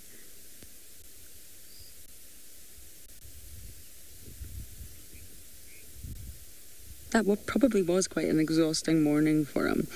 He will absolutely have eaten into his energy budget on that. Pacing back and forth, smelling, panting, trying to pump all the chemicals into his vomeronasal organ, also known as the organ of Jacobson, which sends all the signals to the brain, and the brain tries to understand what it is he's smelling. And although these animals live in a chemical world, we don't, but that does not mean we're not a little bit chemical. Although we're getting worse and worse and worse as we get as the years go by, humans are losing their ability to tune into their smell. We surround ourselves with smoke, cigarettes, pollutants in the air, fragrance. We smother ourselves in perfume and aftershave. But really, humans are supposed to be able to understand each other's pheromones. We are attracted to your partner, whatever sex they may be, through pheromones. Fundamentally, we do have that chemical aspect to us. But we definitely don't live in a chemical world like Tabangumi does. We're so restricted by that sort of lesson that we're taught we only have 5 senses. And to think about that is crazy, to teach a child that you're limited by your 5 senses. Yes, we are not in tune to the Earth's magnetic fields. No, we don't echolocate or understand it or even are aware of it, really. We don't pick up on sort of electrical signals. But still, we have more senses than 5. And the one I've been studying lately, I'm going to throw it out to you guys. Which of our senses is the unwanted sense? Which sense's absence makes you feel like you're Superman, makes you feel like you have a superpower? I would say it's the sense that we try to avoid and we wish to dull. What sense am I talking about? I'm actually going to get some of you to try and guess. It's a sense that we rarely talk about as a sense, but it is a sense.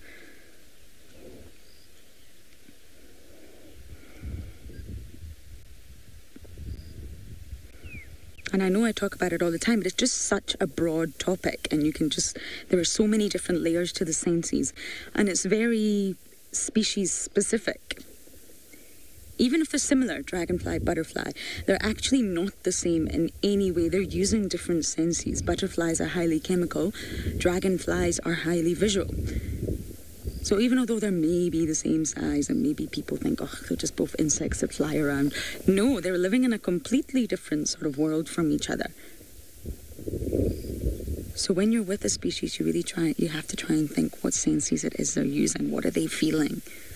And because we witnessed such fascinating behavior this morning, that makes you think really what Tabangumi was feeling. And ultimately, we'll never know.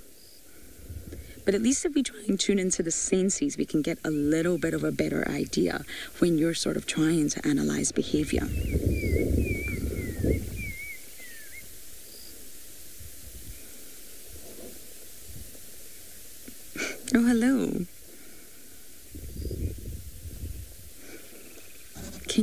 guess, Darby, which is the unwanted sense?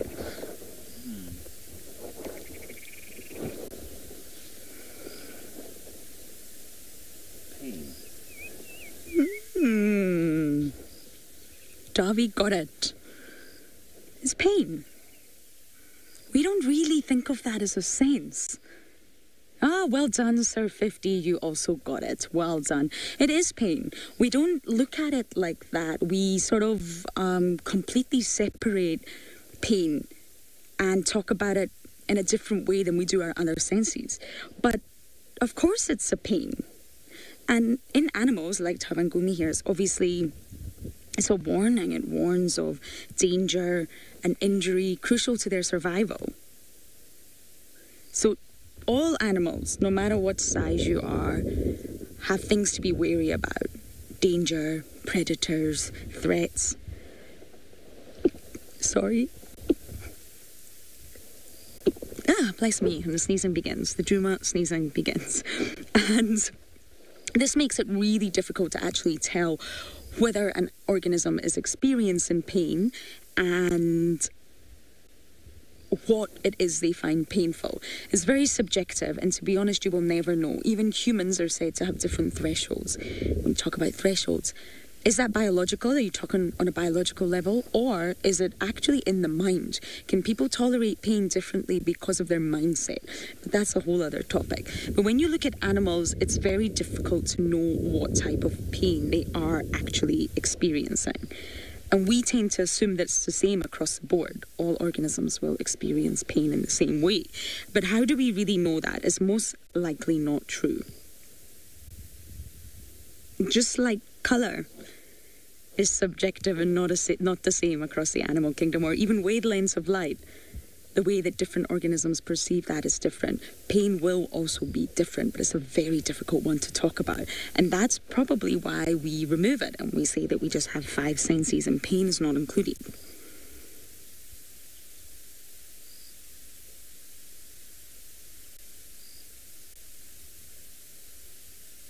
I guess pain is also a mishmash sense because it comes from sort of different elements. But it definitely is a sense. And although we're going to sit with Tavangumi a little bit longer when you come back to us, we are going to keep diving into the senses, and those senses that, well, you don't often think about.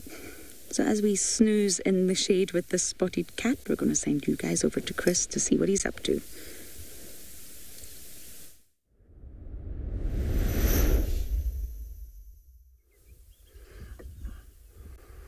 Right.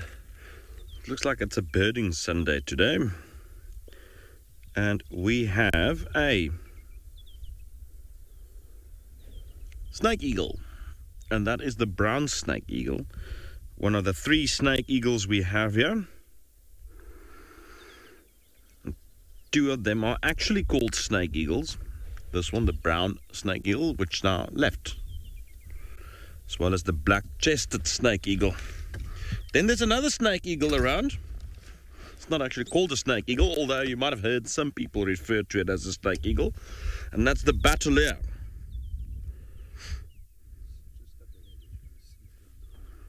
And the batelier is also a type of snake eagle. And there's a lot of reference to it being called a short-tailed snake eagle and so forth. Interesting is that all the current books and apps that I've got still calls it a batelier. And in my opinion, it's a batelier. But yes, bateliers are snake eagles. If you choose to call it a short-tailed snake eagle, you can do that. But it's called a batelier.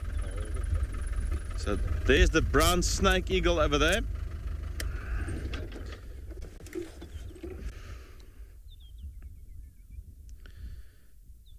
Now it's just perching there to try and obviously look for reptiles, or mainly snakes, which is in fact the bulk of their diet.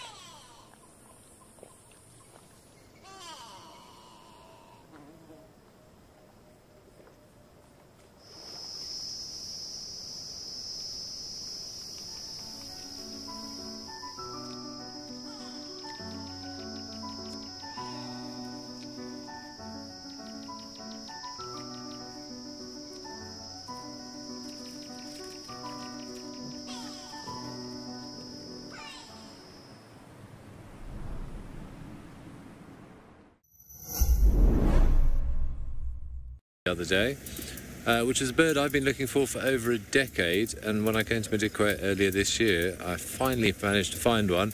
And now I'm finding them everywhere, which is often the way at birding. Let me know if you spot him, Igor. He landed somewhere. Ah, there he is. There he is, there he is, there he is. Have you got him there? 1 o'clock, just above the ground. Flying away and still flying further away. Okay, maybe this isn't going to work. Let's try again, see if we can catch up with him. We are tracking birds, taking it to the next level.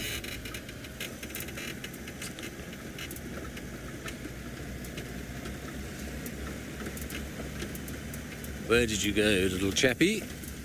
They're polygynous species. Oh, he's back in the road again.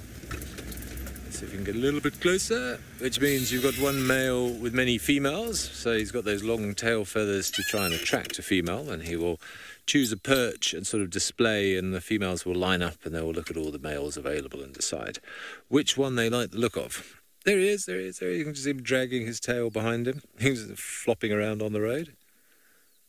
So we have pin-tailed widers, you've got paradise widers, and this is a shaft-tailed wider. Look at those incredible tail feathers. It must be very difficult to coordinate flight, dragging that behind you.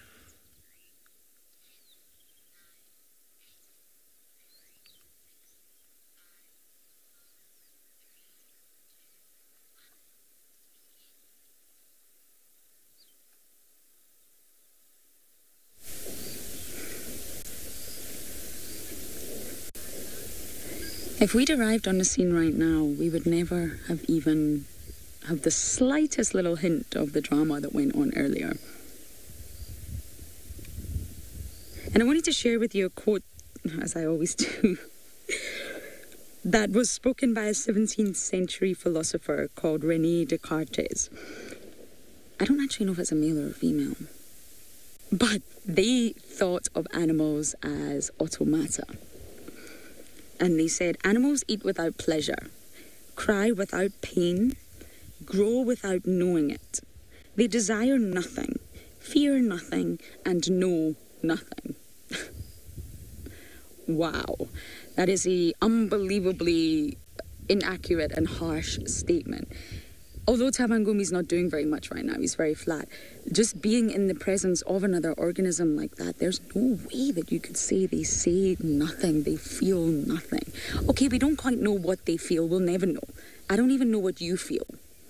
If you think about it, going back to pain, it's very difficult to even relate to one another. So if you tell me, for example, that you have a screaming headache, I don't really know what that means for you. I know what it feels like when I have a really bad headache, but I don't really know what that means for you. I can't really relate. I just sort of say to you, oh, I'm really sorry, have you taken a painkiller? It's very difficult to relate to pain. We can only sort of bring it back to ourselves. And when you think about pain, there's different levels to it. How we actually detect pain is through a specialized class of neurons called nociceptors. And these neurons are all over our body and our organ tissues everywhere. And these are the ones that detect harmful stimuli. So extreme heat, extreme cold, pressure, acids, toxins, chemicals, anything that would sort of bring about pain in the body. But when you think about it, if you accidentally touch a really hot pan or Tavangumi's steps on a really sharp thorn of a sickle bush, a reflex is triggered and he immediately lifts his paw and you immediately sort of withdraw from that hot pan before you realize what is happening, right? Before you understood what has just happened, you've already released your hand. You've detected the threat before you felt the pain. Then, shortly after you feel the pain, your hand's going to be throbbing, you feel that blister. Oh, it's just agony, it's the worst pain. But you reacted before you felt the pain. And that's where the sort of separation comes in. You need to separate the act of sensing harmful stimuli, if you like, distinct from the feelings that they produce.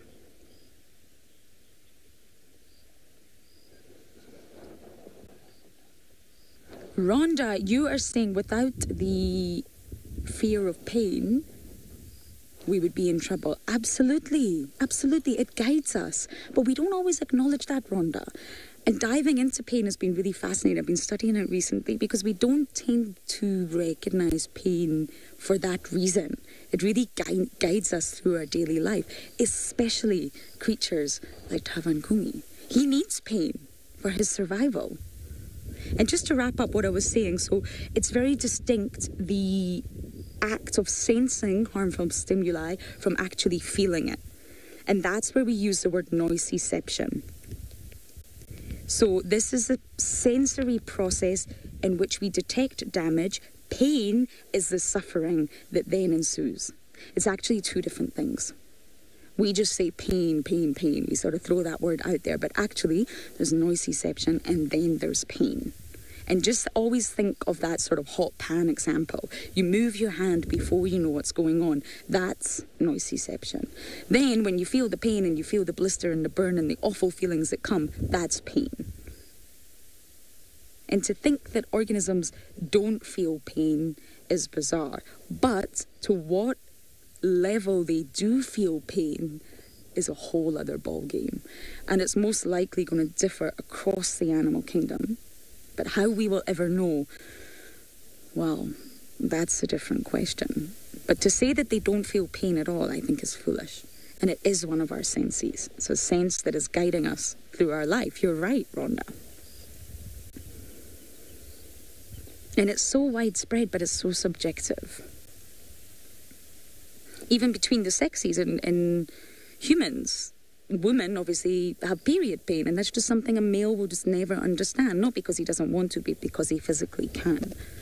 So even between humans, the differences are vast. And it makes me wonder when I think of Tavangumi, to what level, to what extreme he will feel pain. Maybe if he steps on that thorn of the sickle bush, he maybe doesn't feel anything at all, but I doubt it.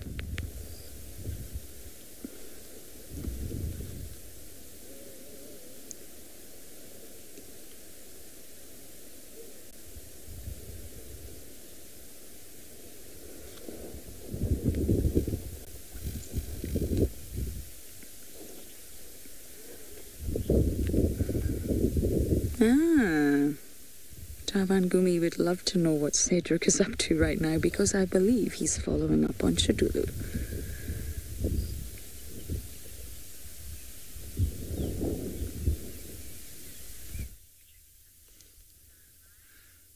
Yes, I'm sure old Tavangumi would be quite jealous that we actually made our way into the sighting of Shadulu, this beautiful leopardess.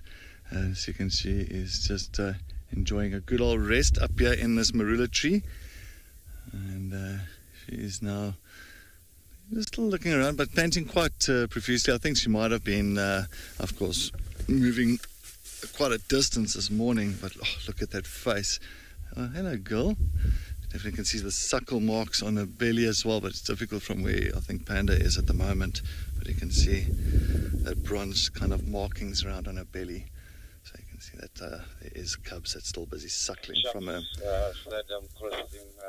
But yeah, what a mission to get into the sighting and to find the other vehicle that was pretty much here in the middle of the block, and we are pretty much between Impala Plains and Zoe's, just north of the Ballinites Road, if anybody is interested on her location.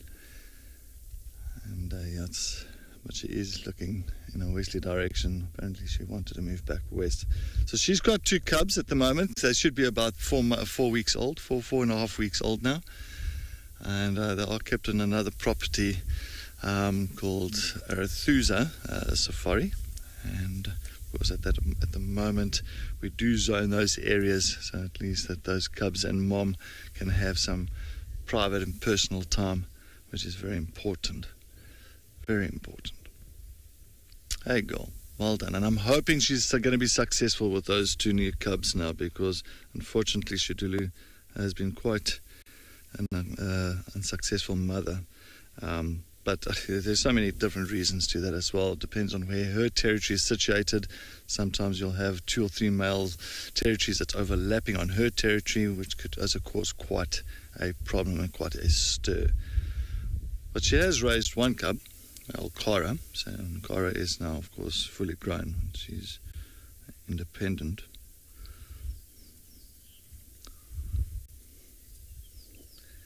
But I think I'll also do this. Nice. Oh, nice to have always a leopard in a tree, and been very fortunate over the last several days with the leopards enjoying marula trees and having them resting up here.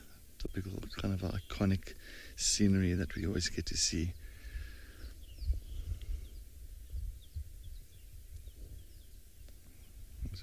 Beautiful thick tail. Oh. Of course, and that tail is going to be kind of quite a useful thing over the next few months, especially with her 2 cubs. We're going to, of course, she uses that tail as like a toy. So we're kind of getting the cubs getting to kind of stalk the tail and play with the tail, and she uses it and she'll flick it from side to side.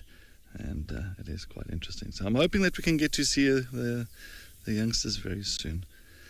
Thanks. Yes, Marlo, very nice to see Shiduli. It's always nice just to see this leopardess. We haven't seen her for quite some time. Actually, we haven't seen her since she's had her cubs. I think this is the first time we've seen her after she's had her cubs. Am I right? I'm not too sure. Well, I haven't seen her this stint. I haven't seen her since I've been back, so...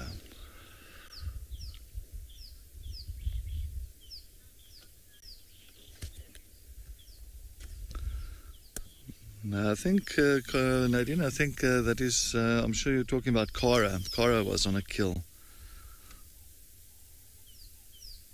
I might be wrong. Maybe. Now you're bringing back things here. I'm doubting myself.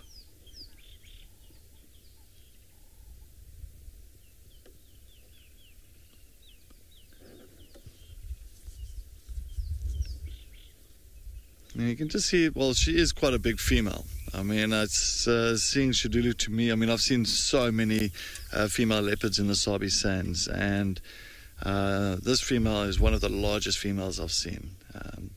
Proper size, big dewlap, and I mean, her father is Mr. Anderson, the Anderson male, and I got to see her father, very fortunate to see her father many years ago when I was at Arathusa, and he is absolutely a stunning.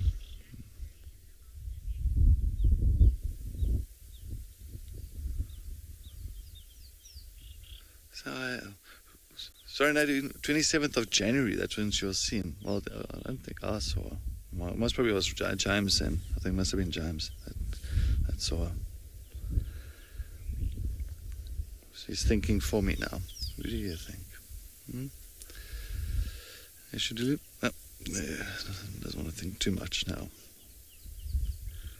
You can see it panting a little bit quick, and it is getting quite warm now, so I think she's definitely taking some time out, and I'm sure from where she is now, I'm sure she'll head straight back west towards cubs, towards a den site.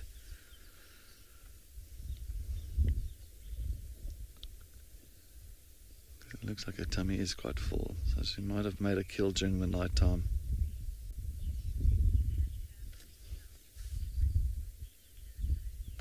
Oh, that's right, Shreyas.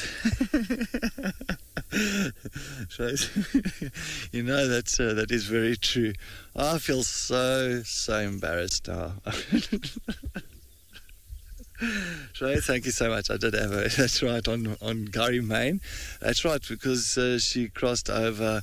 We actually came back from the sighting of Nsumi, and that's right, and we were coming back on Gary Main, and we got to crossing from Juma into Half Mines, where she had that kill. She was feeding on that impala kill that was on the ground. Yo, Cedric. I think I need another cup of coffee, don't you think so, Shidulu?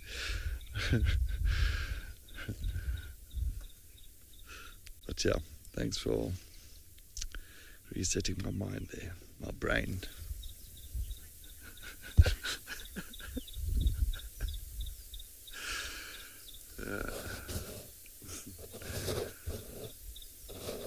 That is definitely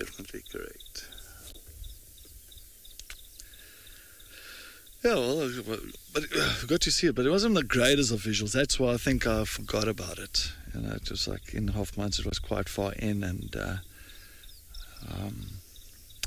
it wasn't one of those ones where it was like, you know, it was stuck to my mind. But yeah, anyway, at least we got to see her now, and that's the main thing, getting to enjoy this moment with this beautiful girl. As I was saying as well, by the size of Shadulu, and knowing myself with seeing a lot of females, and you know, for me she is quite large. She's one of the largest females I've seen in this area.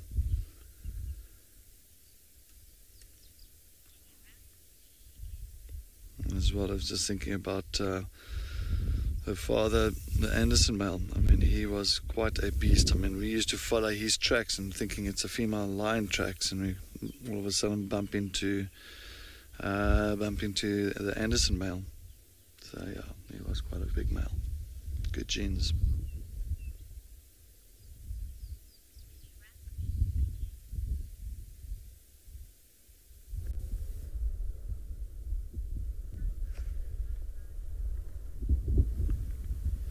So how clear the mountains are today after all the rain. So there's much less vapor in the air at the moment.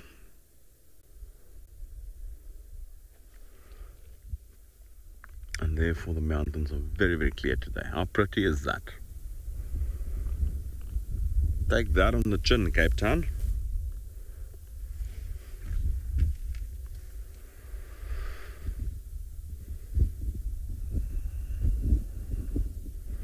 Cape Town might have Table Mountain, but we have Mariepskop.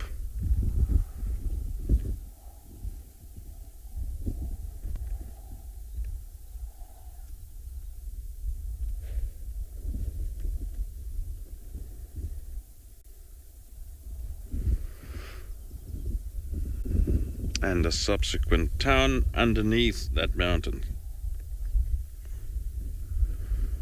Nah. A lot of people say that Lowveld is the poor man's version of the Cape. The Cape is for those who can't handle it. They all run to the Cape.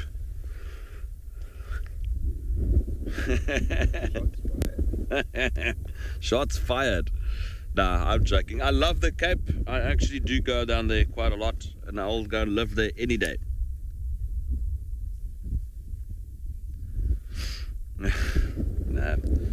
I'm actually thinking to, in fact, sort of like be like a swallow, spend my winters up here and my summers down there. I'm seriously considering, I'm not joking. I would have spent, I'm saying those who can't make it, I think I might be one of them. I think after 22 years of this inferno up here, I think I'm due to spend summers down in a milder area along the beach.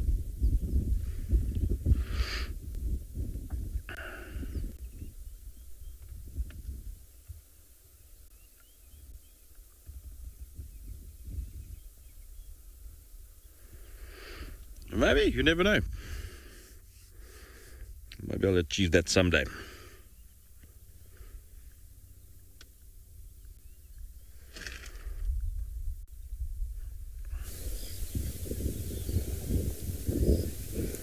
So now we know where Shadulu is. She's settled down, Tavankumi's settled down. They're quite far apart now. We're in the northern section of Aubrey's, and she's near Impala Plains. I really wish she would move her cubs over here. You never know. The pressure in the west could get too much, and she may move them over.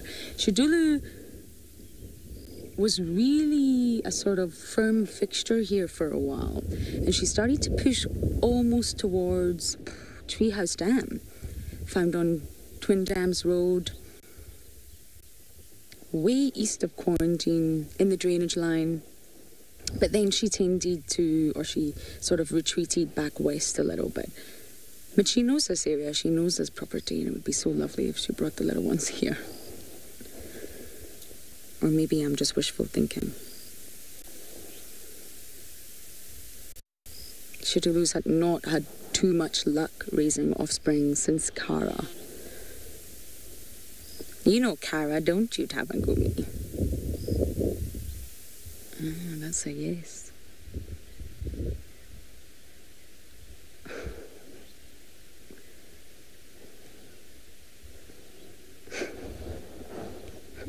It does actually look quite comfy down there.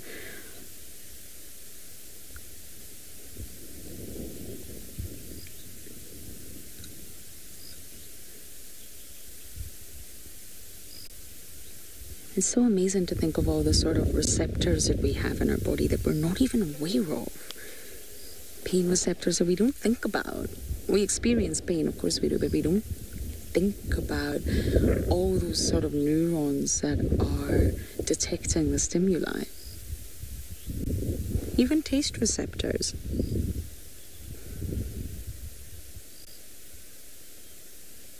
All over our sort of internal organs, we have receptors. We have sweet receptors in the gut.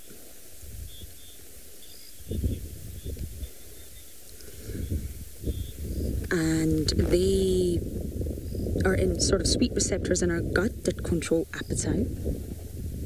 Bitter receptors in your lungs that actually recognize the presence of allergens and then trigger a response. All sorts of receptors that we never think about. Sorry, FC, I'll need to go one more time with that one.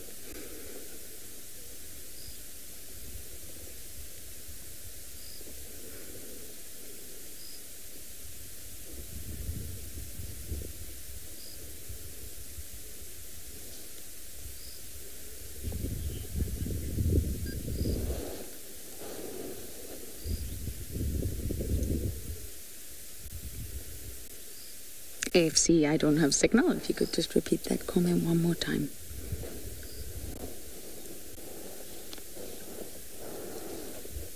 We will leave sleeping Tavangumi soon. I want to just see if there's anything happening on quarantine, but we've been lucky here.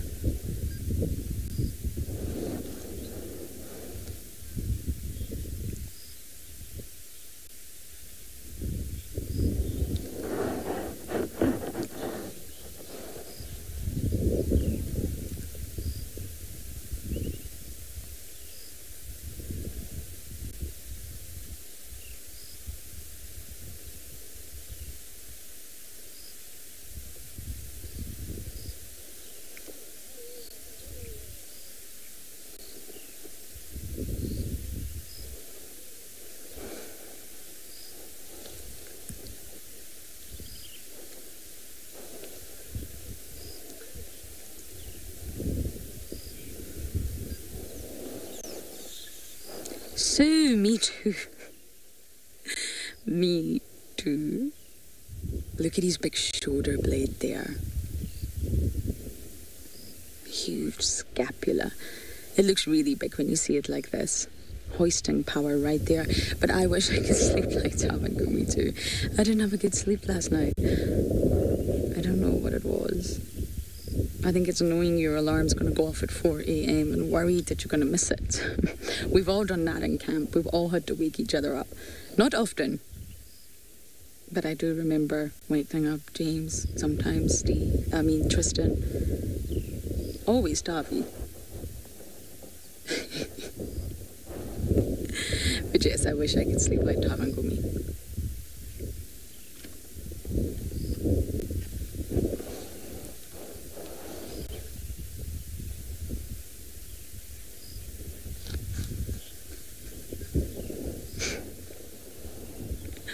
Okay, we are going to leave Tavangumi now, but what a morning. I just want to explore a little bit before drive ends, but for now, we're going to send you guys back over to Shudulu.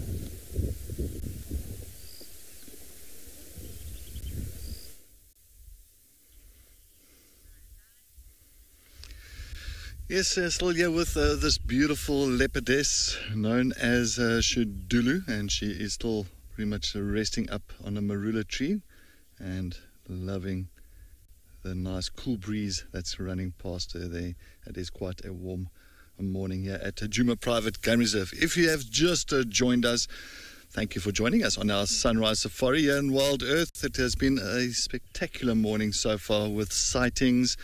As you can see, I've gone sitting with a beautiful leopardess shudulu, and she is just resting nicely in this marula tree. And I know that Lauren had a tavangumi as well this morning, and he's also pretty much sleeping, I think, a little bit further north from where we are, closer to a place on Vuyatela Access, on one of our main roads coming into Djuma. And she had a tavangumi for the morning. And of course, Chris and Ben have been doing a lot of birding all over the show up at Pridelands and Madikwe. So yes, it's been a fantastic morning, and I'm glad that you have joined us. My name is Cedric Dold. I am the naturalist on Sparky this morning, and behind the camera we've got old Panda, and we are enjoying this moment with this beautiful female. And if you do not know this female, Shudulu, she is now she's about 8 years old. She's coming on to 8 years old, and still, she's in her prime, and she has got 2 cubs at the moment. But of course, the cubs is not around here on Djuma itself. The cubs are still very small. They're around about 4.5 weeks old. So she will kind of leave them somewhere at a den site, and then she will go out hunting and making sure that she can feed enough so she can produce some milk. And then I'm sure she will head back. What do you hear, girl? What's happening behind us? Yeah, something that side. Of course, nice viewpoint. She's got such a nice vantage point up in this marula tree. She can see so much more than what we can see. So, but I'm going to ask Panda, maybe if you want to go onto her belly there, you can see this beautiful kind of a bronze marking there. You can see the little suckle marks there with the teat that's exposed. There it is. So you can see that she's got little cubs that's been suckling from it. So it ends up with that little kind of a bronze, like dirty marking around the teat area.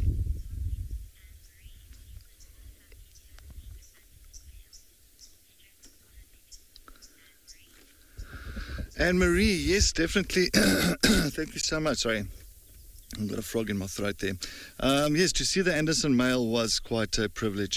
He was a beautiful boy. We got to see him quite often because his boundary, when I was working at Arathusa, he used to always use one of the roads that came on the western side of Arathusa.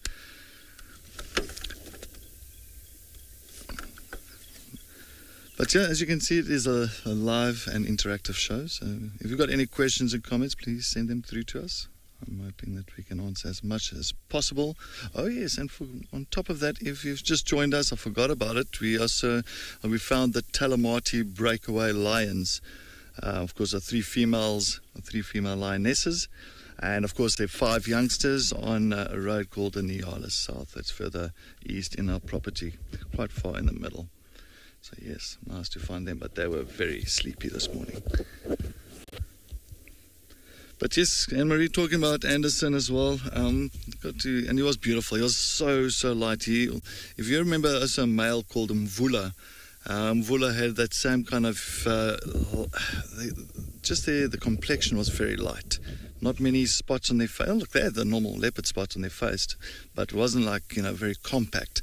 So it was very kind of widespread, those spots. So it gave them more of a lighter look. And I mean, the Anderson male he was a beast. He was huge. Big boy, that. And of course, her mother is the Ingrid Dam female. The Ingrid Dam female, I did not get to see her mother. Her territory was in a property called Londolozi, further south.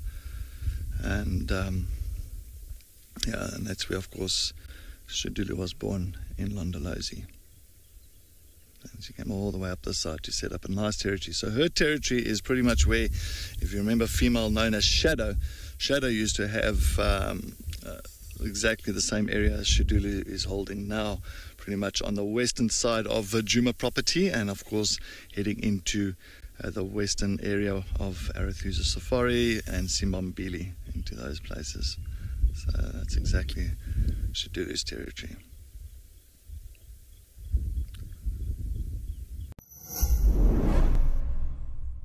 Did you know that explorers are watching ad-free right now? Right this very minute, they are listening to the soothing sounds of nature and seeing uninterrupted content. I'm shaking with excitement. But don't fret. You can try out an Explorer subscription in monthly, 6-monthly, and yearly options. Experience nature naturally, totally ad-free. WildEarth Explorers. It's in your nature.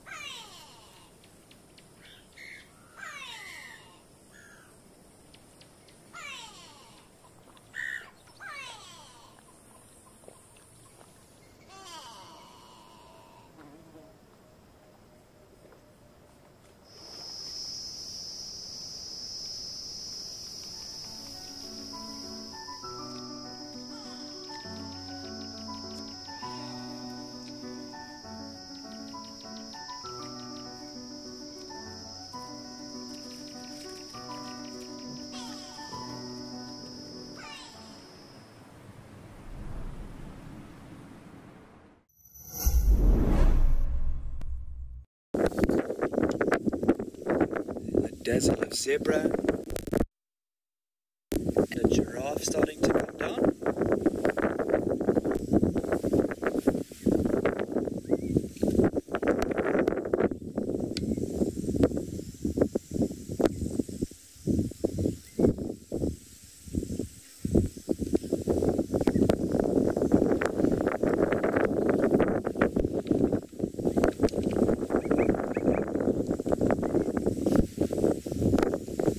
Very scenic. Look at that. What a view.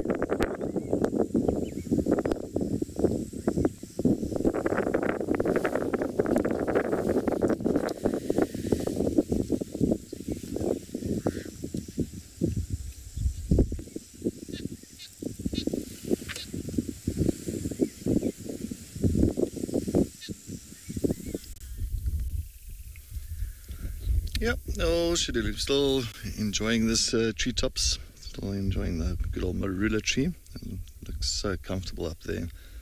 I'm getting quite jealous.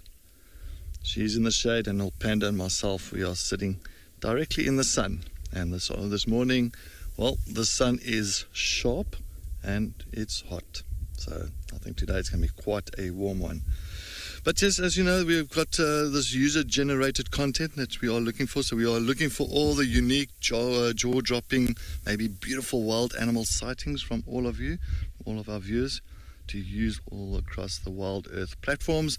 And in return, you can as well earn money and win prizes, as well as you can see your names on the credits on the WildEarth TV shows. So please, all the viewers, you can go to our website, that is wildearth.tv, and you can just click on the button, the content creator button, to find out all about the user-generated content.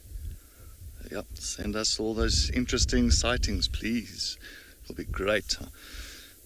You know that the wildlife always gives us something different and something unique, and it's always nice just to get to see those moments and film it.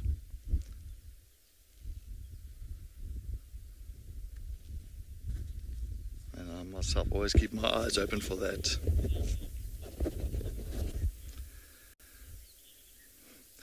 Kabuki, yes, so no, definitely. Shidulu is very dainty. She is a female. She's got that nice, how can I say, dainty look about her. And that's all females. I mean, females is like half the size of a male. So they're very petite. Of course, a male, big head, thick neck, big shoulders, big body. Males are quite large, and I know Tavangumi is definitely growing into becoming quite a big male leopard and quite a stunner as well. So yes, very nice that Lauren, glad to have Lauren and David back again, and what a start for Lauren having old Tavangumi this morning. I think that is definitely a great way to start your drives. But yeah, Shidulu, I think Shidulu, I will say maybe around about 40, 45 kilograms. The way I've seen her before and walking, a nice little bit of a dewlap that's running at the bottom of her neck. But of course the males, they'll have that huge dewlap, of course that skin that's hanging. And it's always nice just to see those big boys. But I did have Mulawati's tracks as well this morning. Unfortunately, it seems like Mulawati was at Gurry Dam last night. It's a big male leopard that we do have here in Djuma. And he went directly north towards Biffelshoek, another property. So, and he is quite a big male. He's our largest male in the area.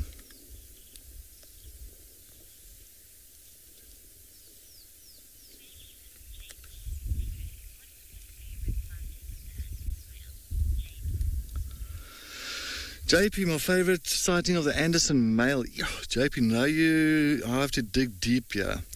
I mean, I couldn't even remember when last I saw Shidulu, and that was just about a week ago. So now I have to think back 8 years ago. This was 2015, 2016. JP, I'm trying to think. Look, I had fantastic sightings with him moving in, I don't know what's that drainage line now on Arethusa. So I'm thinking that I didn't see him making any kills or anything like that. Like, no, nothing like spectacular. I think I did get to see him with shadow. See, I'm just scared I'm actually gonna put the wrong sighting or wrong leopards at the wrong sighting. Yeah, because now I have to really put it across. Look, we got to see him, but I mean, it was sometimes very quick. He would come in, move towards the northern side of Arethusa Safari, and would go straight down south again into Londolozi. He spent most of his time in Londolozi, that's the thing. I just know that my funniest sighting with him was when my tracker, I had a tracker, and his name was Norman, and he was my tracker for 10 years. And we still found his tracks on one of the roads on the cut line of Elephant Plains and Arethusa going north. And my tracker still told me, it's like, it must be one of the Chalala lions that's maybe broken away and heading up north up this cut line. So we thought, okay, well, there's lion tracks on the road. Followed, called in and, told the rest of the vehicles around the area, we've got one female lion track going north. We're following up, and it wasn't long after that we actually realized we bumped into Anderson, and it was his tracks. So that's how big his tracks were. It was a proper size. It was really, he had large feet, and we found him. So yeah, it was quite embarrassing. Well, I think more so for my tracker at that time. But yeah, other than that, JP, I'm struggling to really get a good sighting with the Anderson male.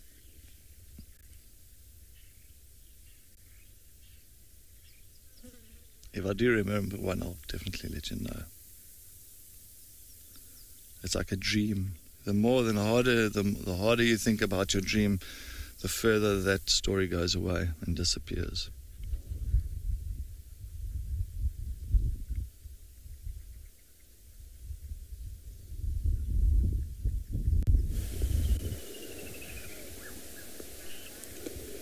We are just watching a work of art, really, when you think about it.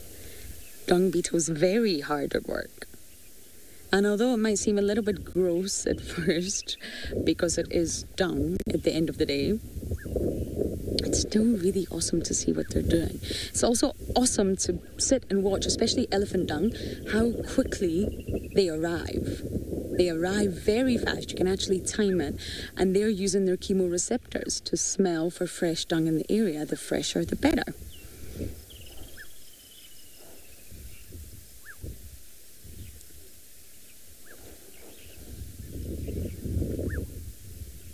It's no easy task. You've got to break it down, squish it all into a ball if you are one of the ball rollers, and then move your ball with your hind legs. Oh, another one on side.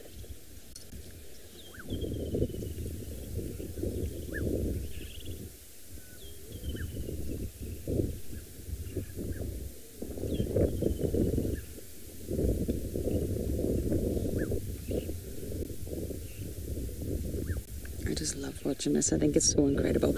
And when you fully understand the importance of dung beetles, it makes us even more special. Ecosystem engineers hard at work.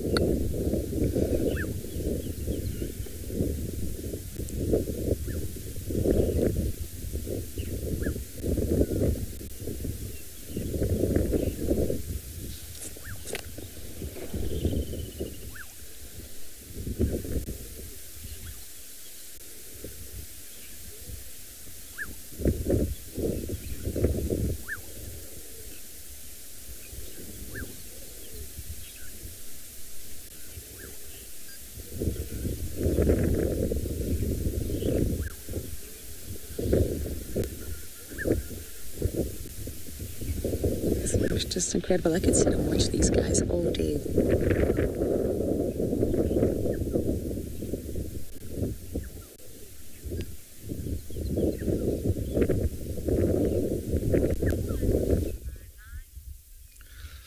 Sitting in this block here with Shidulu at the moment, this is exactly where we followed Tortoisepan. Maybe about 4 days ago, we followed Tortoisepan through this block exactly here. And he went from the southern side to the northern side of this block. And this block is not pretty. It's very thick. It's got a lot of this monkey orange bushes, which pretty much rips out all the cables that's underneath the vehicle. So you got to really watch out in this area. It's not the easiest of places. Does she want to come down? She's definitely aware of something. So I'm just taking a look here. She keeps on looking around. Of course, Impala Plains is just exactly west of us now. Maybe she sees some impalas there. Maybe she wants another meal. But leopards are very opportunistic, so if there is something walking past her, she'll definitely take a firm and keen interest in that prey species.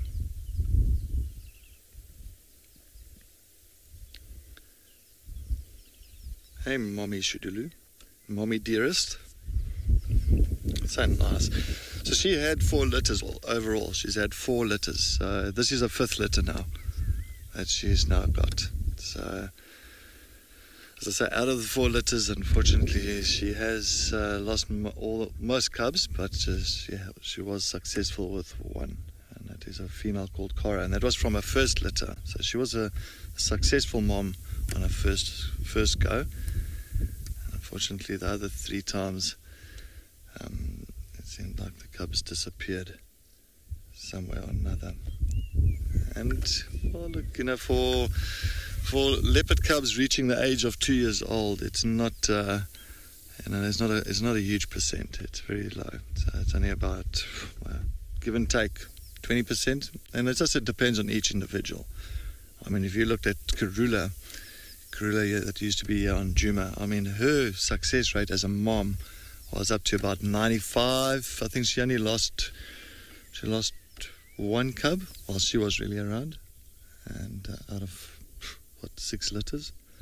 So she was very successful. So it just depends on that area and how many drainage lines have you got, how good is your den sites, and that kind of stuff. There's a lot of factors to it. So it's not saying that she's a bad mom at all, not at all. I mean, she's a fantastic mom. But it's just, yeah, there is other predators around, snakes, pythons, things like that. There's a lot of other, there's a lot of danger around for any kind of cub that's left alone at those den sites. But yes, like Lauren says, I also fully agree. I'm hoping that we get to see her two little furballs very soon. I'm hoping that she brings them onto Juma. And that's, from about 6-7 weeks. Once they get about 6-7 weeks, you'll find as she makes a kill this side, she'll bring them this side. Then it'll be very nice to see them coming here, and it'll be great just to see them. Benjamin, yeah, she's got beautiful spots. So one thing you can, look at the bottom of her tail, beautiful. Even the rosettes stretching all pretty much halfway down her tail, and beautiful rosettes all around her. And one thing about Shadulu, and you can identify Shadulu, is that right ear of hers. If you look at the right ear, she's got two little notches out of the right ear. If she actually looks at us, you'll see very quickly. And that is one way to identify this female. You can see there a notch right on top and a notch on the side that's been taken out. Not too sure how. I mean, sometimes walking through the bushes and, of course, getting snagged on bushes and all that. So, yeah. But yes, if you want to see all our amazing best bits on our sunrise safari this morning, please make sure that you do download a WildEarth app, and then you can go and take a look at all our best bits in the highlight reel. It is definitely been a magical morning once again on WildEarth. Got some great sightings, and I'm hoping we can do it once again this afternoon. Riley, you're welcome. It is always, this morning, the 3 hours this morning felt like half an hour, because there was so much happening, so much excitement, so many things to see. And just being out here in the wilderness and watching these beautiful animals all around, it makes the day, or makes the drive go so quick, very, very quick. So, yeah. But thank you so much for joining us on our safari this morning, and thank you so much for all the great questions and comments that you have sent through to us. We do appreciate it, as always. Keeps us on our toes, keeps us going, and also keeps us thinking. So, yeah, thank you so much. And make sure that you join us again on our sunset safari, not sunrise, but the sunset safari this afternoon, but as well as straight after our sunrise safari. So stay tuned, as of course the Escape to Nature